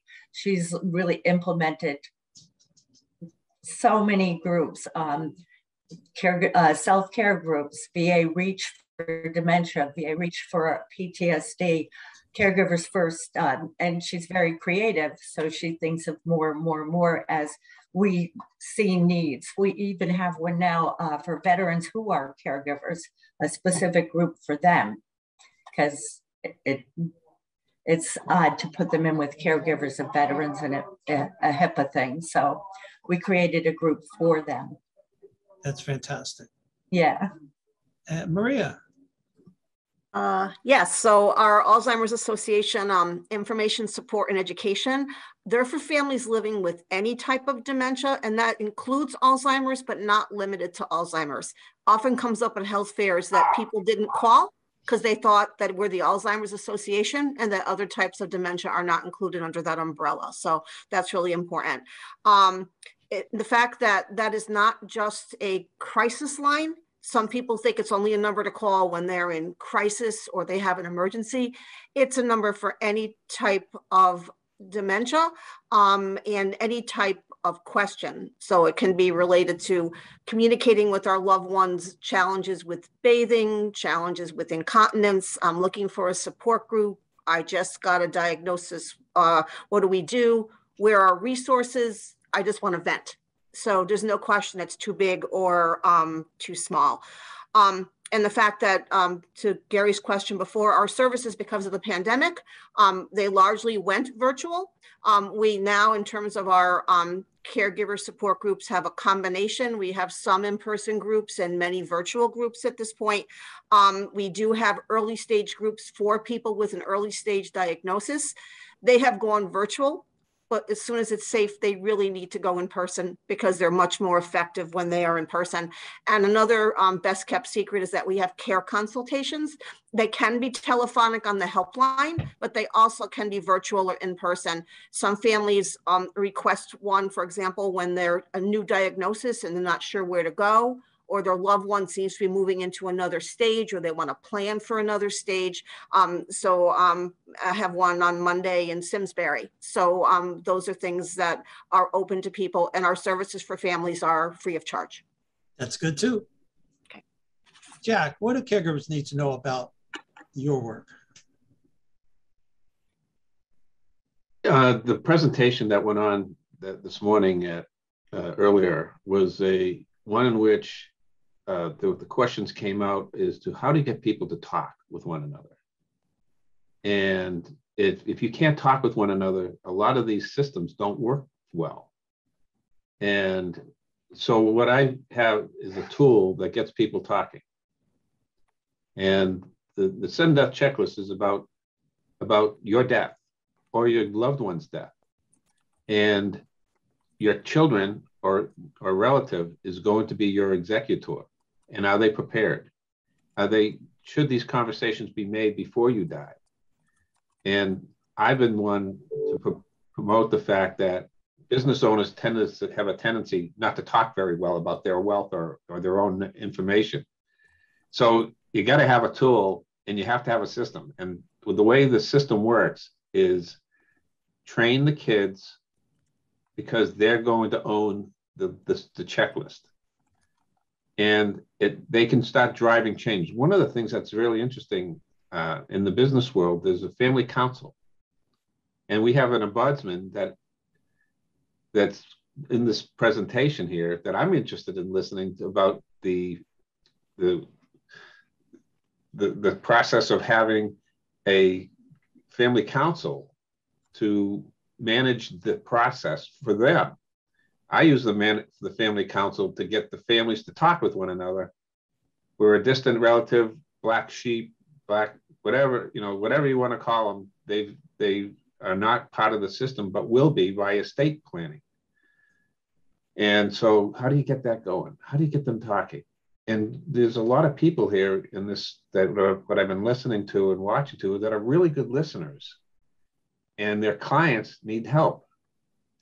Because if they don't talk, they don't get served. So that's what I bring to the table. Yeah, I want to go into the checklist in particular in a little bit. Mairead, I had you don't know because I'm telling you, the ombudsman, North Carolina ombudsman on an event panel in Fayetteville, actually in person. And he was great to explain the ombudsman, but he said, I have a file, that's reachable by people I want to know about it, and it's called the In Case I Disappear file.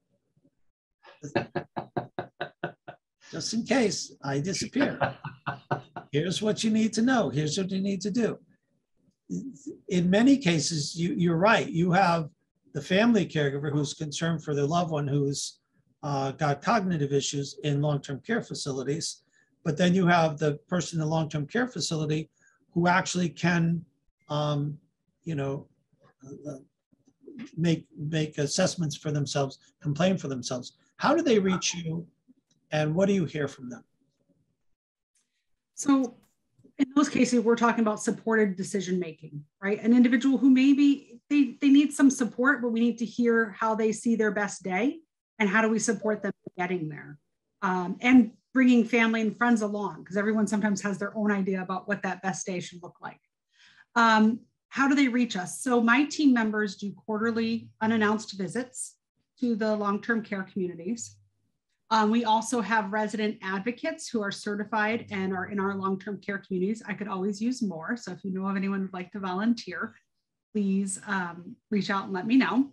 We are now allowing individuals who have loved ones in long-term care communities to volunteer, which we hadn't previously. You can't do it in the building where you have a loved one, but you can. And so a lot of it is people walking around and making those connections. We also have started to do a lot of outreach through commercials, and there has to be a posting in every long-term care community. We post on yellow paper so that it kind of stands out from all the other 8,000 pieces of paper that the state posts. And it has our contact information, and we are adding, I actually just wrote it down. Our team came back to me today. They want them in Creole, Spanish, Polish, and English so that we have them more accessible in each home. That's very nice. Yeah.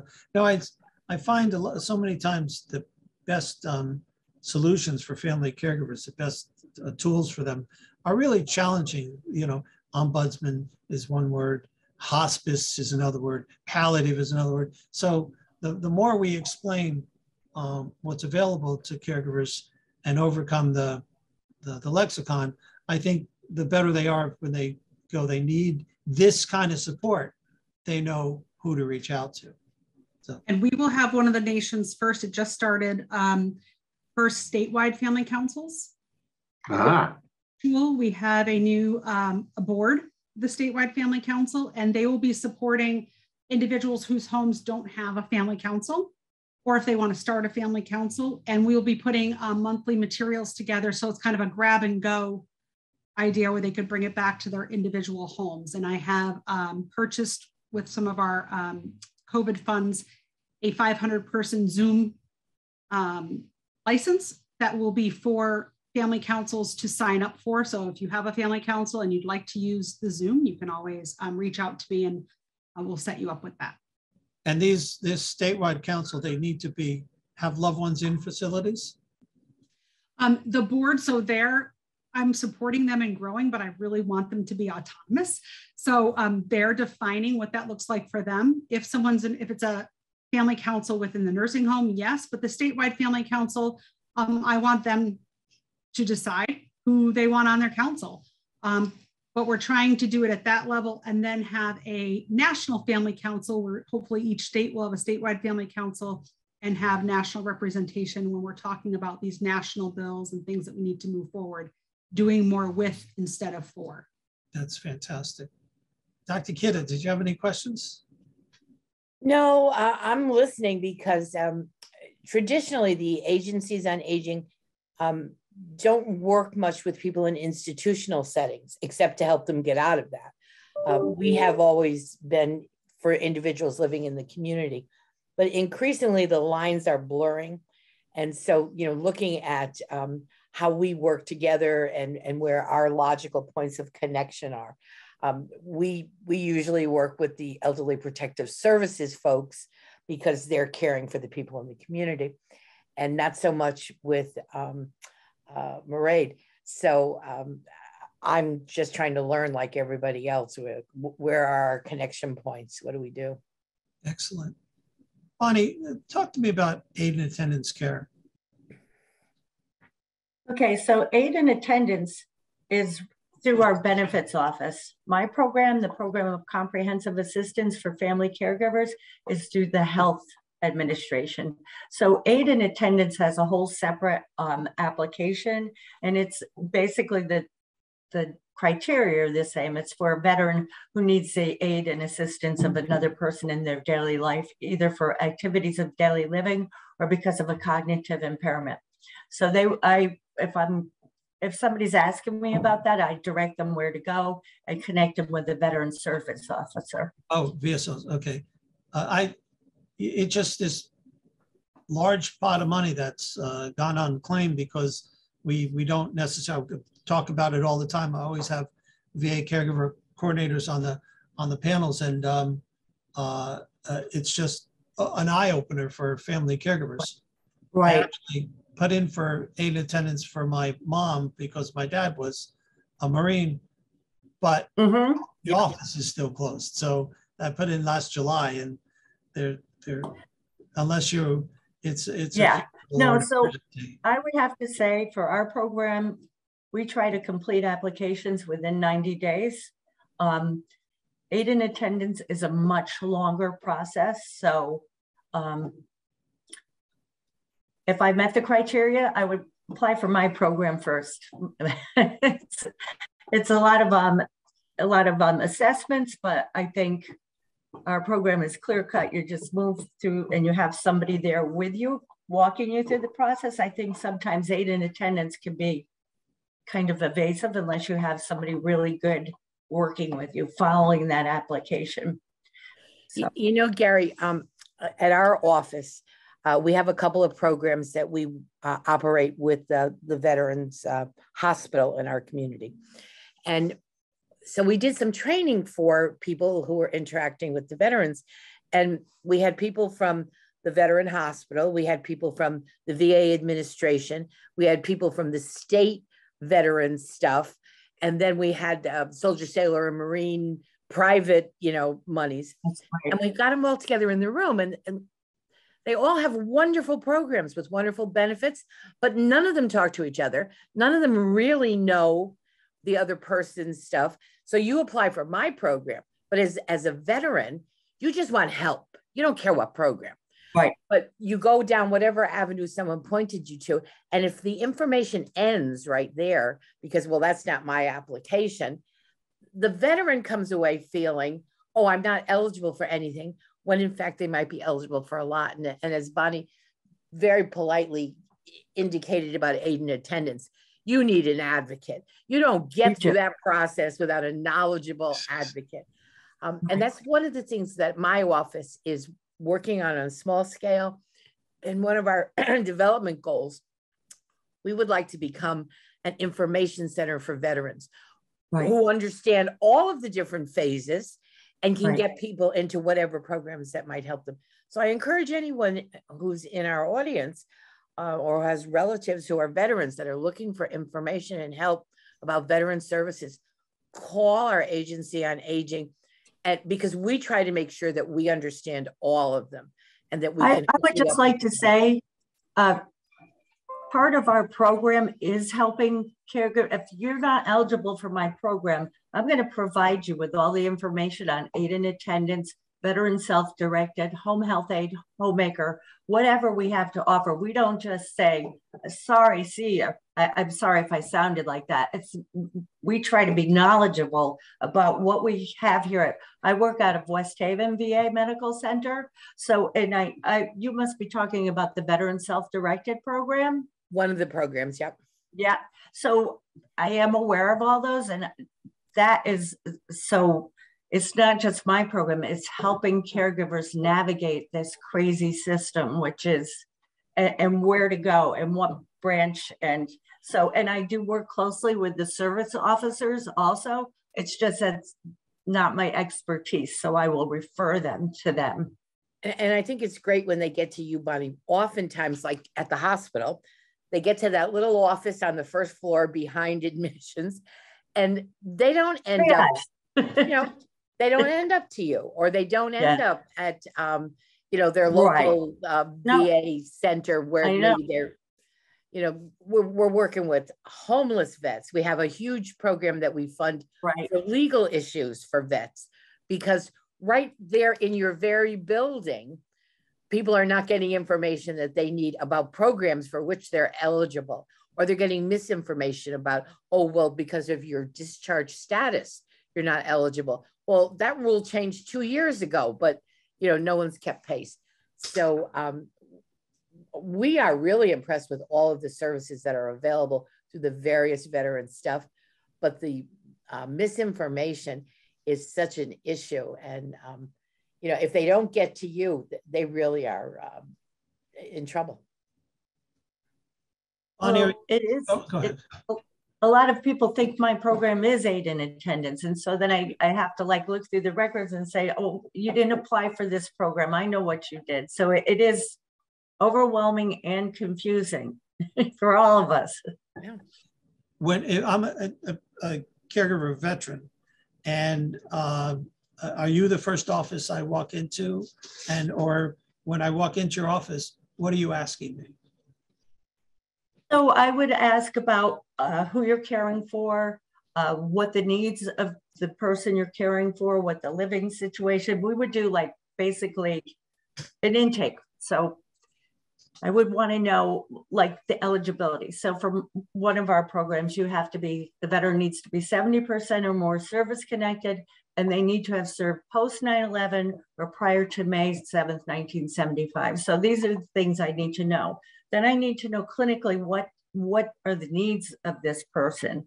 So then I can look at the whole picture and say, yeah, this program's right for you. Or I can say, I think you should try this program and give them all the information. I might even do like a warm handoff to the social worker in primary care or the nurse case manager and make sure that person gets to the next person that would be appropriate for them.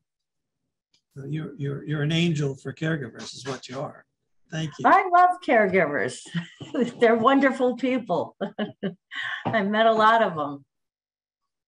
Maria, let me ask you, you mentioned, and this is another interesting point that people say, oh, it's not Alzheimer's, I can't go to you. But people are probably always asking you, what's the difference between Alzheimer's and dementia? Mm-hmm. And it's a bigger answer than that. Can you? Sure. Sure. Basically, dementia is an umbrella term. It stands for any changes in memory, thinking, behavior, judgment, personality, navigation that impacts someone's daily life. There's no one disease called dementia. Depending on what book you're looking at or doctor you're talking to, there's over 50, over 70, over 100 different types of dementia. Alzheimer's disease is the most common type of dementia. Second most common type, depending on which book you're looking at, vascular dementia, caused by a large stroke, series of small strokes, any issue with blood flow to the brain. Another common type is Lewy body dementia. And there's a category of frontal temporal disorders that are not as common, but often affect more younger people. So is that what you're looking for? Okay. Yeah, and again, we get that question all the time, I'm sure. Yeah, we do. But there are many people that still think that if our loved one is diagnosed with vascular dementia, Lewy body dementia, Parkinson's dementia, a frontal temporal disorder, that because we're the Alzheimer's Association, that we're not going to be able to help. Our full name is actually Alzheimer's and Related Disorders Association, but that last part was chopped off somewhere along the line, which has caused great confusion. So, thank you. Thank you. Jack, let's talk about the checklist in particular, how it applies to family caregivers. You and I, Bev and I were talking about that earlier. And first of all, I think it's the best titled guide. You need to win an award for that. Sudden death checklist. Okay, I get it. I know exactly what you're trying to tell me. Cool. But how do people use it? This is mine. And how did I get it to be filled in? I told my kids, I says, I got this book that I wrote for everybody, but I'm not going to fill it in. And they said, why not? I says, because I'm going to be dead. I don't care. But if you're going to be my executor, you should have this book, because this book is going to help you navigate through the emotions of my sudden death, or your mother's sudden death. So all of a sudden, this conversation that nobody wants to talk about is now full circle, and they're now dealing with me. And so the book is not 100% because there's a lot of stuff here that doesn't apply to me. But there, what I have here is something that they know where to go. If you notice, it's right there. And so they know where to find it. And we talk about it at least twice a year. It's something to talk about. Okay. I 30 years ago, last month, my dad passed. And when he took ill a year earlier, he was 62, healthy, no issue. And all of a sudden, he wasn't in control anymore of anything. And he was always in control. He had, his kids were all grown, but nobody knew about his bank accounts. Nobody knew about his insurance. Nobody knew. And thus, I felt like Indiana Jones the first 6 months. And that's the worst time to start digging for things like that. So as I said, when people say to me about, I wish I had today's Caregiver Magazine 30 years ago, I did. But I wish I had this in my, parents' house 30 years ago. Here's another thing. Bev, you have one of these, right? I do. We were talking about this morning. So what did you get out of this process? Well, I was sharing with you, for me at least, it started to get me a little bit organized as to what are the categories of things I need to gather together, my totally all over my house papers, and to begin to think a little conceptually about this, because as it stands now, my poor son wouldn't have a clue what to do if I dropped dead tomorrow. And there's a lot that will need to be done, like on the first of the month. You don't want to lose your house. You don't want to have the insurance lapse on your cottage and have a windstorm come up and blow it away. And he would have no idea where to get anything, where everything is, what my history is, where he doesn't even know what banks I go to, never mind having access to it.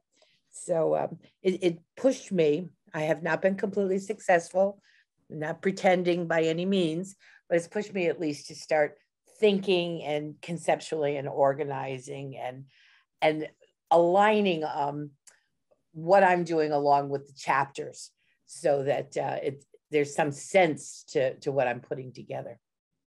Now, you have an executor? No. You have what's your son going to be? Well, by default, it's all going to fall to him. But yeah. No, I have to say, when I was listening this morning to our attorney, Steve Rubin, talking, I promote him all the time. I haven't done any of those things. Who has time? Who wants to think about it? I'm the worst example. I feel like a hypocrite sometimes. Shoemaker has no shoes. Exactly right. But when I heard you speak last year and I saw the book, I thought to myself, at least buy the book and start forcing yourself to start to think that way. And so in that respect, the book has been helpful to me in that respect. And it also bridging the conversation with my son, whose answer for everything is, "You're not going to die, Ma. Shut up. I don't want to talk about this." So we mutually deny. But at least I hold the book up and I say, "Well, here's the book. This is where the book is." Like I try to keep it really handy where all the papers are. So it's a process. It's a process, yes, but it's helping. So the next step for you is to do a fire drill.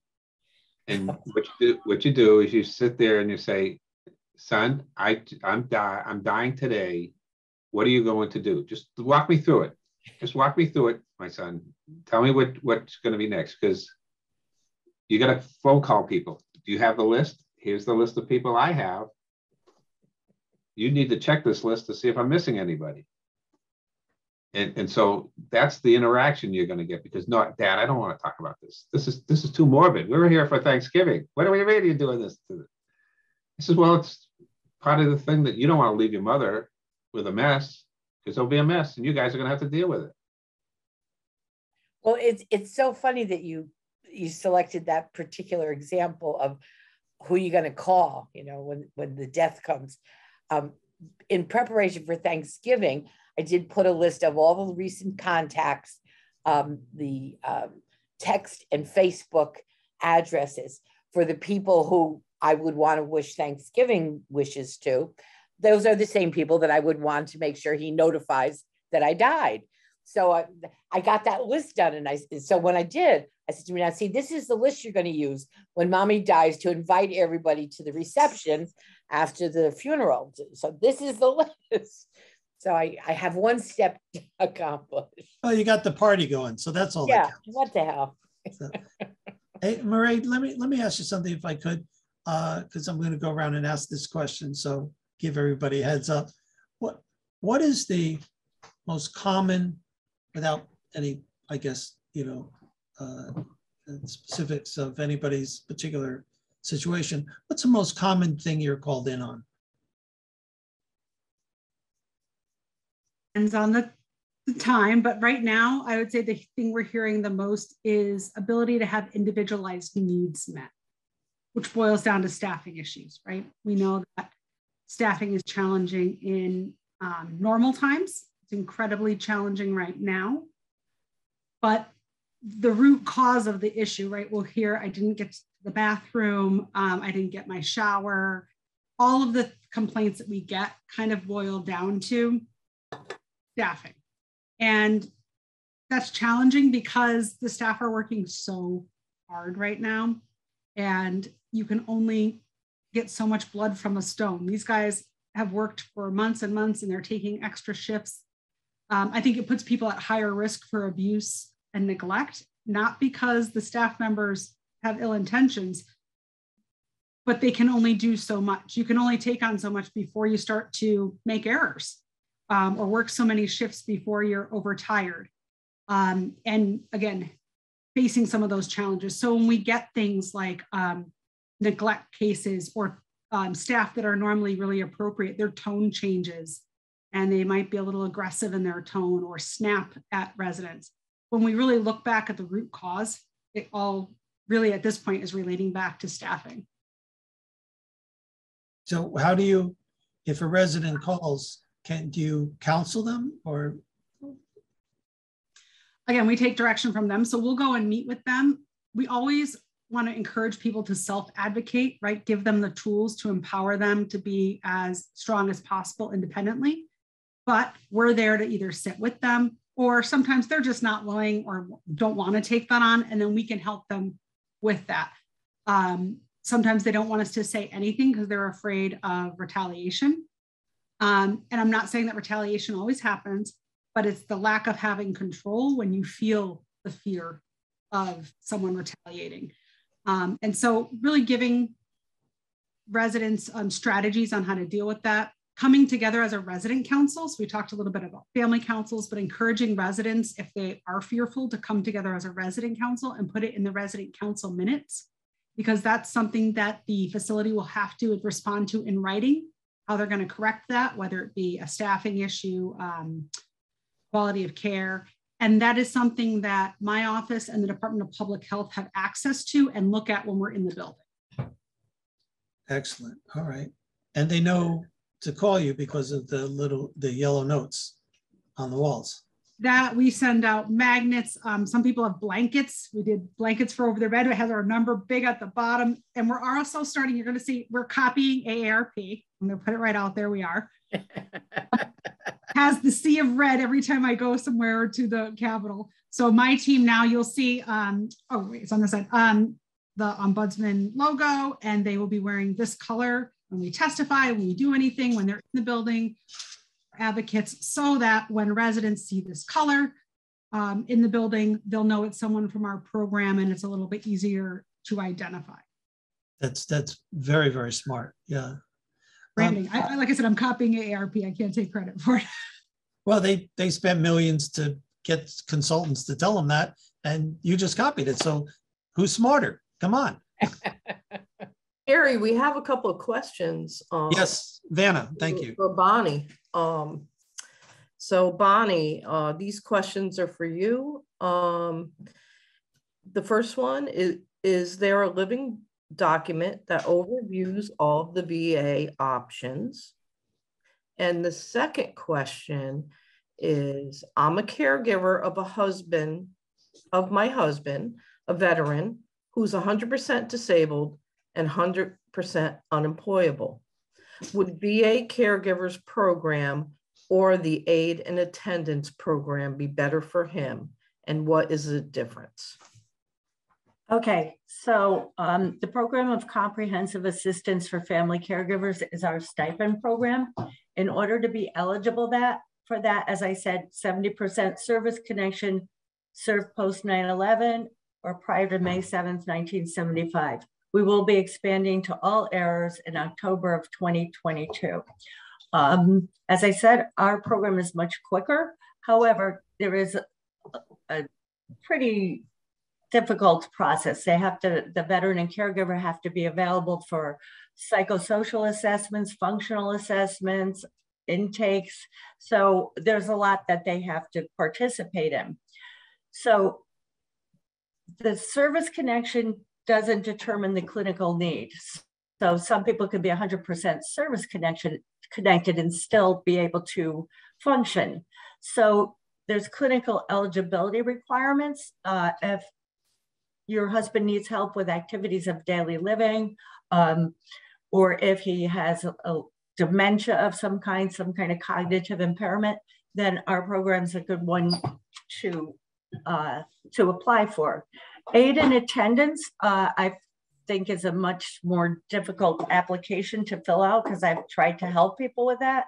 And it's complicated. It's complicated. It talks about your finances and this and that. And so when we had more time, I would try to help people do that.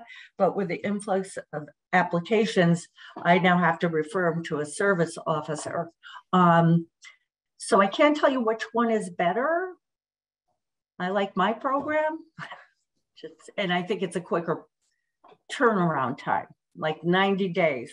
We want to get that application completed and a determination met so that, we're not holding people up for like a year. It's just not. And my way of thinking, it's not right. So, but I can't say, I'm not saying it, the veteran service officers, they're busy and they're they're shorthanded and it's hard to process everything. And so to the person's first question about, is there a living document that reviews all this? We were not able to find any one document that had information about things from the VA hospital, things from the VA administration, things from Connecticut State Veterans Services. Yeah. It's all over the place. So So I would go on our website, www.caregiver.va.gov. It talks a lot about our services. There's also, if you Google VA geriatrics and extended care, yes. So I know where it is because I know where to Google now. I don't have one document that has everything. If I wanted to know about aid in attendance, I'd Google aid in attendance, but we do have a website with geriatrics and extended care services, and it talks about each one: veteran self-directed, home health aid, homemaker, adult daycare. But again, you're right. It's not like it's right there. You have to search around for it. I like the idea, though, of coming up with something. We also had another question. In order to be eligible for stipend as a caregiver, is this program Medicaid driven, where the person being cared for has to qualify or have Medicaid or Title 19? No, absolutely not. They have to be an enrolled veteran, have a primary care team, and be 70% or more service connected, or need in the service areas, like prior to 1975 or post 9/11 right now. But it has nothing to do with Medicare. That's a whole different thing. This is through the VA. It's a VA benefit. And I shouldn't even say it's a benefit because then I'm back in the benefits office. So it's through the healthcare system, and it's a stipend provided by the Treasury of the Are there VA. any income limits for eligibility? No, none at all. Thankfully. Anything else, Sue? Yes, Gary, I have more for you. Take it away. If the panelists have not put their contact information in the chat, would you please do so? And also, people are asking how they can get Jack's book, and if he could put a link in the chat or tell them how they can order his book, that would be great. suddendeathchecklist.com. I'll put it in the chat, but it's suddendeathchecklist.com. Thank you, Jack. And that's all I have for now, Gary. Okay, no problem. Thank you. Bonnie, I want to ask you the same question. Well, what's the most common situation you see sitting across the desk from you? So what I see most commonly is people coming in wanting to know how to apply for the caregiver program. So what I do is, tell them the eligibility requirements. I have sat here and helped them do the application online, because a lot of the clientele is now older and they don't really know how to navigate. So I've sat here with them. I'll help them fill out the application, tell them the steps. When they call me during the process, I'll tell them where the application is at, because back in October, when we got slammed with I think it was 90 something applications, and had 3 social workers and 3 nurses processing them all and trying to do it within 90 days. People would be calling, I'm checking on the status. And I'd be like, oh, be patient with us. And I would tell them where it was and reassure them we have it. We're working on it. So it's most of what I do is processing the applications, working with the veteran and caregiver on what the eligibility requirements are and what needs to happen to make the application approved. It's really sad to have to tell people, I'm sorry, you weren't, you didn't meet the eligibility requirements. That's something we all hate to do here. Yeah, but to have somebody guide them like that is earth-shattering. It's great. Right. And when you're doing these assessments, because I still do a lot of them, you get attached to the people. All of a sudden, you might not meet our criteria, but you are a caregiver and you're doing and then I feel like I'm I'm biased now towards them. I really want them to be on the program. And I have to tell you, my staff takes it very hard when they feel somebody should make it and they don't. We've had to process that as a team. So. Thank you. Jack, can I tell you something really quick? Who's that? I wanted to mention my brother. I wish we had that book. At the age of 63, a perfectly healthy person, he became sick and he ended up in the hospital and within 6 months died. He owned the family farm business, and it was just like he was trying, and what he had kind of affected his mind, and how he kept it together to try to work out everything, like who was going to do what, was amazing. And I wish we had your book. Thank you. Thank you. These are the stories that come about. And by the way, if you're a business owner and you suddenly die and you have 85 employees, you have 85 families that have just got impacted by, and what are we going to do? You're going to lay them off? How do we keep the business going? The business is another family. Yeah, it is. It's one of those crazy things that, so it is important. The one thing I'd like to say is that there are companies that have bought 100 books for their employees, because if they should suddenly die, they had a mess on their hands. They didn't want to. They now have given their children, their second children, which are the employees, they've given their second children, their stepchildren, the tools that they need to make for their lives and the company's lives to be better through this. I appreciate it. Maria, let me ask you the same question. What's the most common situation you see when people come in and I wanted to quickly tell you that when my grandfather took ill, he was, healthy and doing his painting contracting at 85, never had a day in the hospital. And then, just after my dad passed and his wife got ill, and he started showing signs of some dementia, turned out to be Alzheimer's. And I just started the magazine, just getting into the scenario where I'm meeting all the healthcare people in Southeast Florida. And I was told by more than one person, go to the Alzheimer's Association. It was on Biscayne Boulevard in Miami. I went, I knocked on the door and sat down in front of somebody who literally put things in perspective for me and held my family's hand through the process, who's still a friend to this day, 26 years later. So my question is, what do you normally see virtually or in person in front of you when a family comes in and says, I think I need your help?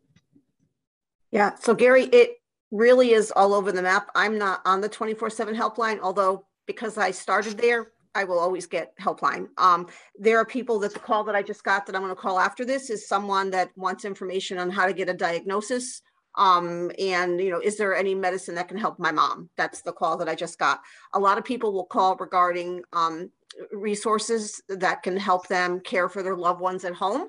So they'll call regarding home care, adult day center, as well as are there programs that can help to pay for this, which allows us to connect, with the agencies on aging regarding, their respite programs and in Connecticut, the Connecticut home care program. So that comes up a lot. And then sometimes it's just what changes are happening in their loved ones, whether it be around personal care challenges or communication or dementia-related behaviors, and what are some tools for caregivers in those areas. And then also some people that are planning early and some people planning late for, what if this care can't happen in the home? And I was one of those people that we were able to keep both my parents home, but I had the application for the one facility that I thought in Connecticut could really care for my dad with his dementia-related behaviors. And, had I filled it out? Partially, but no, and it's hard to plan, but, some people that are planning ahead and other people, when we're seeing that perhaps for their particular situation, the health of the caregiver, for example, that keeping someone home is difficult, trying to gently have them plan to be on waiting lists. So those things come up a lot. It's all over the map, really, in terms of reasons why people reach out. Gary, we get a lot of people who call the agency on aging with questions about dementia. And as Maria pointed out, they usually are looking for resources. How do I get services? And I think it's really important, and we're glad to answer that question. But we try always to refer them back to the Alzheimer's Association for education and training, because most people, I find, really are clueless about what to expect when you have a dementia diagnosis. People are planning 30 years out, like, how am I going to control for this over the next 30 years, as if it's a static condition, there's not going to be any change, when in fact we know it's a deteriorating condition, and you can only plan as far as maybe the next few months and then reevaluate and reassess. And people really need an education about what it is and how it works and what happens in the brain and what happens in the lives of most people, because then they start to get the importance of the planning, and they start to recognize the importance of the support. And then before you know it, they're becoming advocates of Maria Tomasetti, and they just want to line up behind her and march through this Alzheimer's experience. But people need that. They need that place, and they need that sense of expertise and the breadth of experience that's there, that the Alzheimer's Association and these individuals, because at least in Connecticut, the Alzheimer's Association is not a big blur out there. It is human beings, people. We know their names. We know who Kristen Casada is. We know who Maria Tomasetti is. And these are people that you can trust and line up behind, and know that, as crazy as it is at home with, my relative, there's people who've been there, who understand it, who can guide me. And for whatever reason they think they're calling the Alzheimer's Association, that call is really the first step to them getting, that service. And we admire and appreciate it so much in the Agency on Aging. Yeah, the interconnectedness of the support community, especially in Connecticut, maybe because it's a small state, is so impressive. I've always seen that when I, travel around, and I travel around and I go to, we host events, and I'll introduce somebody in the support community to someone else in the support community, and they didn't know each other. Well, how did you not know each other? And whatever city it is. But I've never had that happen in New Haven. I've never had that happen where I have to introduce somebody to somebody else, because it is a very, you know, it's a tight-knit community, which is important, means wherever they step into the network, they get the support they need from the VA, Ombudsman, Alzheimer's. Yeah. A warm handoff is much easier in Connecticut than in some states, because most of us actually know each other. Yeah. And you have great pizza. So come on, those are two very We don't have great pizza. We have the best pizza. I know. That's next. If we have to do it this way this year, and I'll be thrilled to do it, I want someone to send me down the pizza from that main street in New Haven. That's all I'm asking for.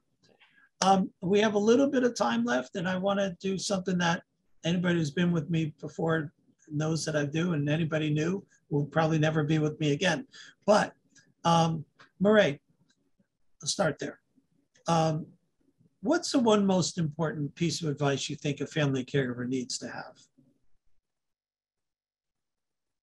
That there's no dumb question. I think people are afraid to ask and afraid to be honest about what their expectations are. They think that, you know, everyone knows this. They don't. I sometimes feel badly because the group of us, as pointed out, a lot of us have worked together for a long, long time. And so 30 years in, yeah, guess what? I can have the answer to a lot of these questions, but I wouldn't be able to tell you the first thing about IT. So I would say ask the questions, be fully informed, and have the conversations with your loved ones when you can, because you, as been pointed out many times today, you don't want to be making decisions or trying to fulfill someone's wishes without fully understanding. Every question is important that a caregiver, there's no dumb, inappropriate, stupid question a caregiver can ask other than the one you don't ask. The one you ask is the one that that you're afraid to ask for some reason, is the one most important question you need to ask. So thank you. Thank you for bringing that up. I appreciate it. I'll go around the room again. Bonnie, one most important piece of advice you'd like to share with family caregivers. Take care of yourself. Never feel guilty about it. You need to do it to be the best caregiver that you can be. Can't beat that. They feel guilty. No, and again, guilt, shame, fear, embarrassment, these are things that caregivers need to kick out of their lexicon. Of anybody in the world who doesn't feel those things, caregivers don't deserve to feel those things. So, thank you for that. Hey, well, how about you, Doc? One most important piece of advice you'd like to share with family caregivers? Are you referring to me? Yes. Who raise your hand if you're a doctor. Maybe there's another doctor on the panel. I didn't want to take that for granted. So for me, it's the same thing. I've said it many times before, but the personal process of being a caregiver and the professional process of observing the caregivers through the people with whom I work, you have a choice in caregiving. And it can be a burden. It can be the hardest thing you ever do. And you can wake up every day resenting the fact that your sister's not helping you and there aren't enough resources and the rules aren't right. Or you can choose to recognize the privilege you've been given to share in the life of someone else who trusts you enough to let you be their person, their representative, the person on whom they can depend for care. And that's an honor. And although there's a lot of work associated with it, it's the work of heroes, and it's the work that requires and deserves affirmation and encouragement and support. But when it's all said and done, and it ends, you're not a caregiver forever. When it ends, you have the pride in yourself. You have that sense that you did the right thing. You have the stuff that takes you to this next plane of living that goes way beyond the, I'm kind of tired, I didn't get to go get my nails done, I didn't get to go out with the friends to book club. None of those things you'll remember. You'll remember that you had this trusted, loving relationship. And by loving, I don't mean it's all peaches and cream. I mean loving at the point of showing your compassion for another human being, true love, that you've been given the opportunity to take part in that. And that is not a burden, that's a blessing. You have the growth that comes with that. I think so. Maria, one most important piece of advice you'd like to share with family caregivers? I'd say that, and I'll speak the dementia world, but no two people with dementia are exactly alike. No two caregiver journeys are exactly alike, but what is universal is that no one can really do this alone. Even though sometimes as caregivers, myself included, we think we can. So the importance of reaching out for help in whatever way is the best way for you, whether it be phone calls or groups or education or combination thereof, that no one could do it alone. And for your own health, and to Bonnie's point, taking care of yourself, that's an important step to reach out for help. Thank you for that. Thank you for that. Isolation is a killer. And again, we don't deserve that. Even if you're alone and you're in a rural community, whatever, even this is connectivity. And hopefully pick up the phone or go online or email any number of the panelists here and go, I know you exist now. What can you do to help me? Jack, same question. First one, I got two, if you don't mind, and I won't take long. The first one is, if you go to my website, send.checklist.com, in the navigation, there's Caregiver, and Caregiver is on sale for you guys at a special price. So, if you're interested in buying it, you can get it on the web. Second, there is a God. He's a real person to me, and he's about love. And the foot soldiers of God are the caregivers. And they need to God wants you to know that you're doing right. And then the other part of it is hug somebody, get the smile on their face, because it'll get on your face as well. And I do this with business owners. They get, and I go, I'm not that guy, Jack. He says, well, you are with the hand of God. So, and so he now hugs and he smiles, and that's really what you guys are about, is about the hand of God goes through you to them. So think about that as you go, get a hug from somebody. My wife gets one every day and a kiss. She has a bad day, she smiles. That's how it works. Do it for yourselves. That's it. By the way, that's the title of your next book. Caregivers are the foot soldiers of God. Love that. Cool. So, cool. Thank you, both my panels. Thank you, David. Thank you, Area Agency on Aging. Thank you, Ombudsman. Thank you, VA. Thank you, Alzheimer's Association. Thank you, Sunday Checklist. Thank you, Mary Wade. Thank you, Drazen Rubin. Thank you. Who'd I miss? Gary? No, what the hell is his name? David, the chair. Thank you, Dr. David Carson. And God bless you all. And just like to leave with something that, if you're my age or older, will mean something to you. I'm so glad we had this time together. And if you're younger, go away. Take care. Free complimentary weekly newsletter and stuff I learned here I'm going to steal on caregiver.com. And we'll see you in person or through this screen next year.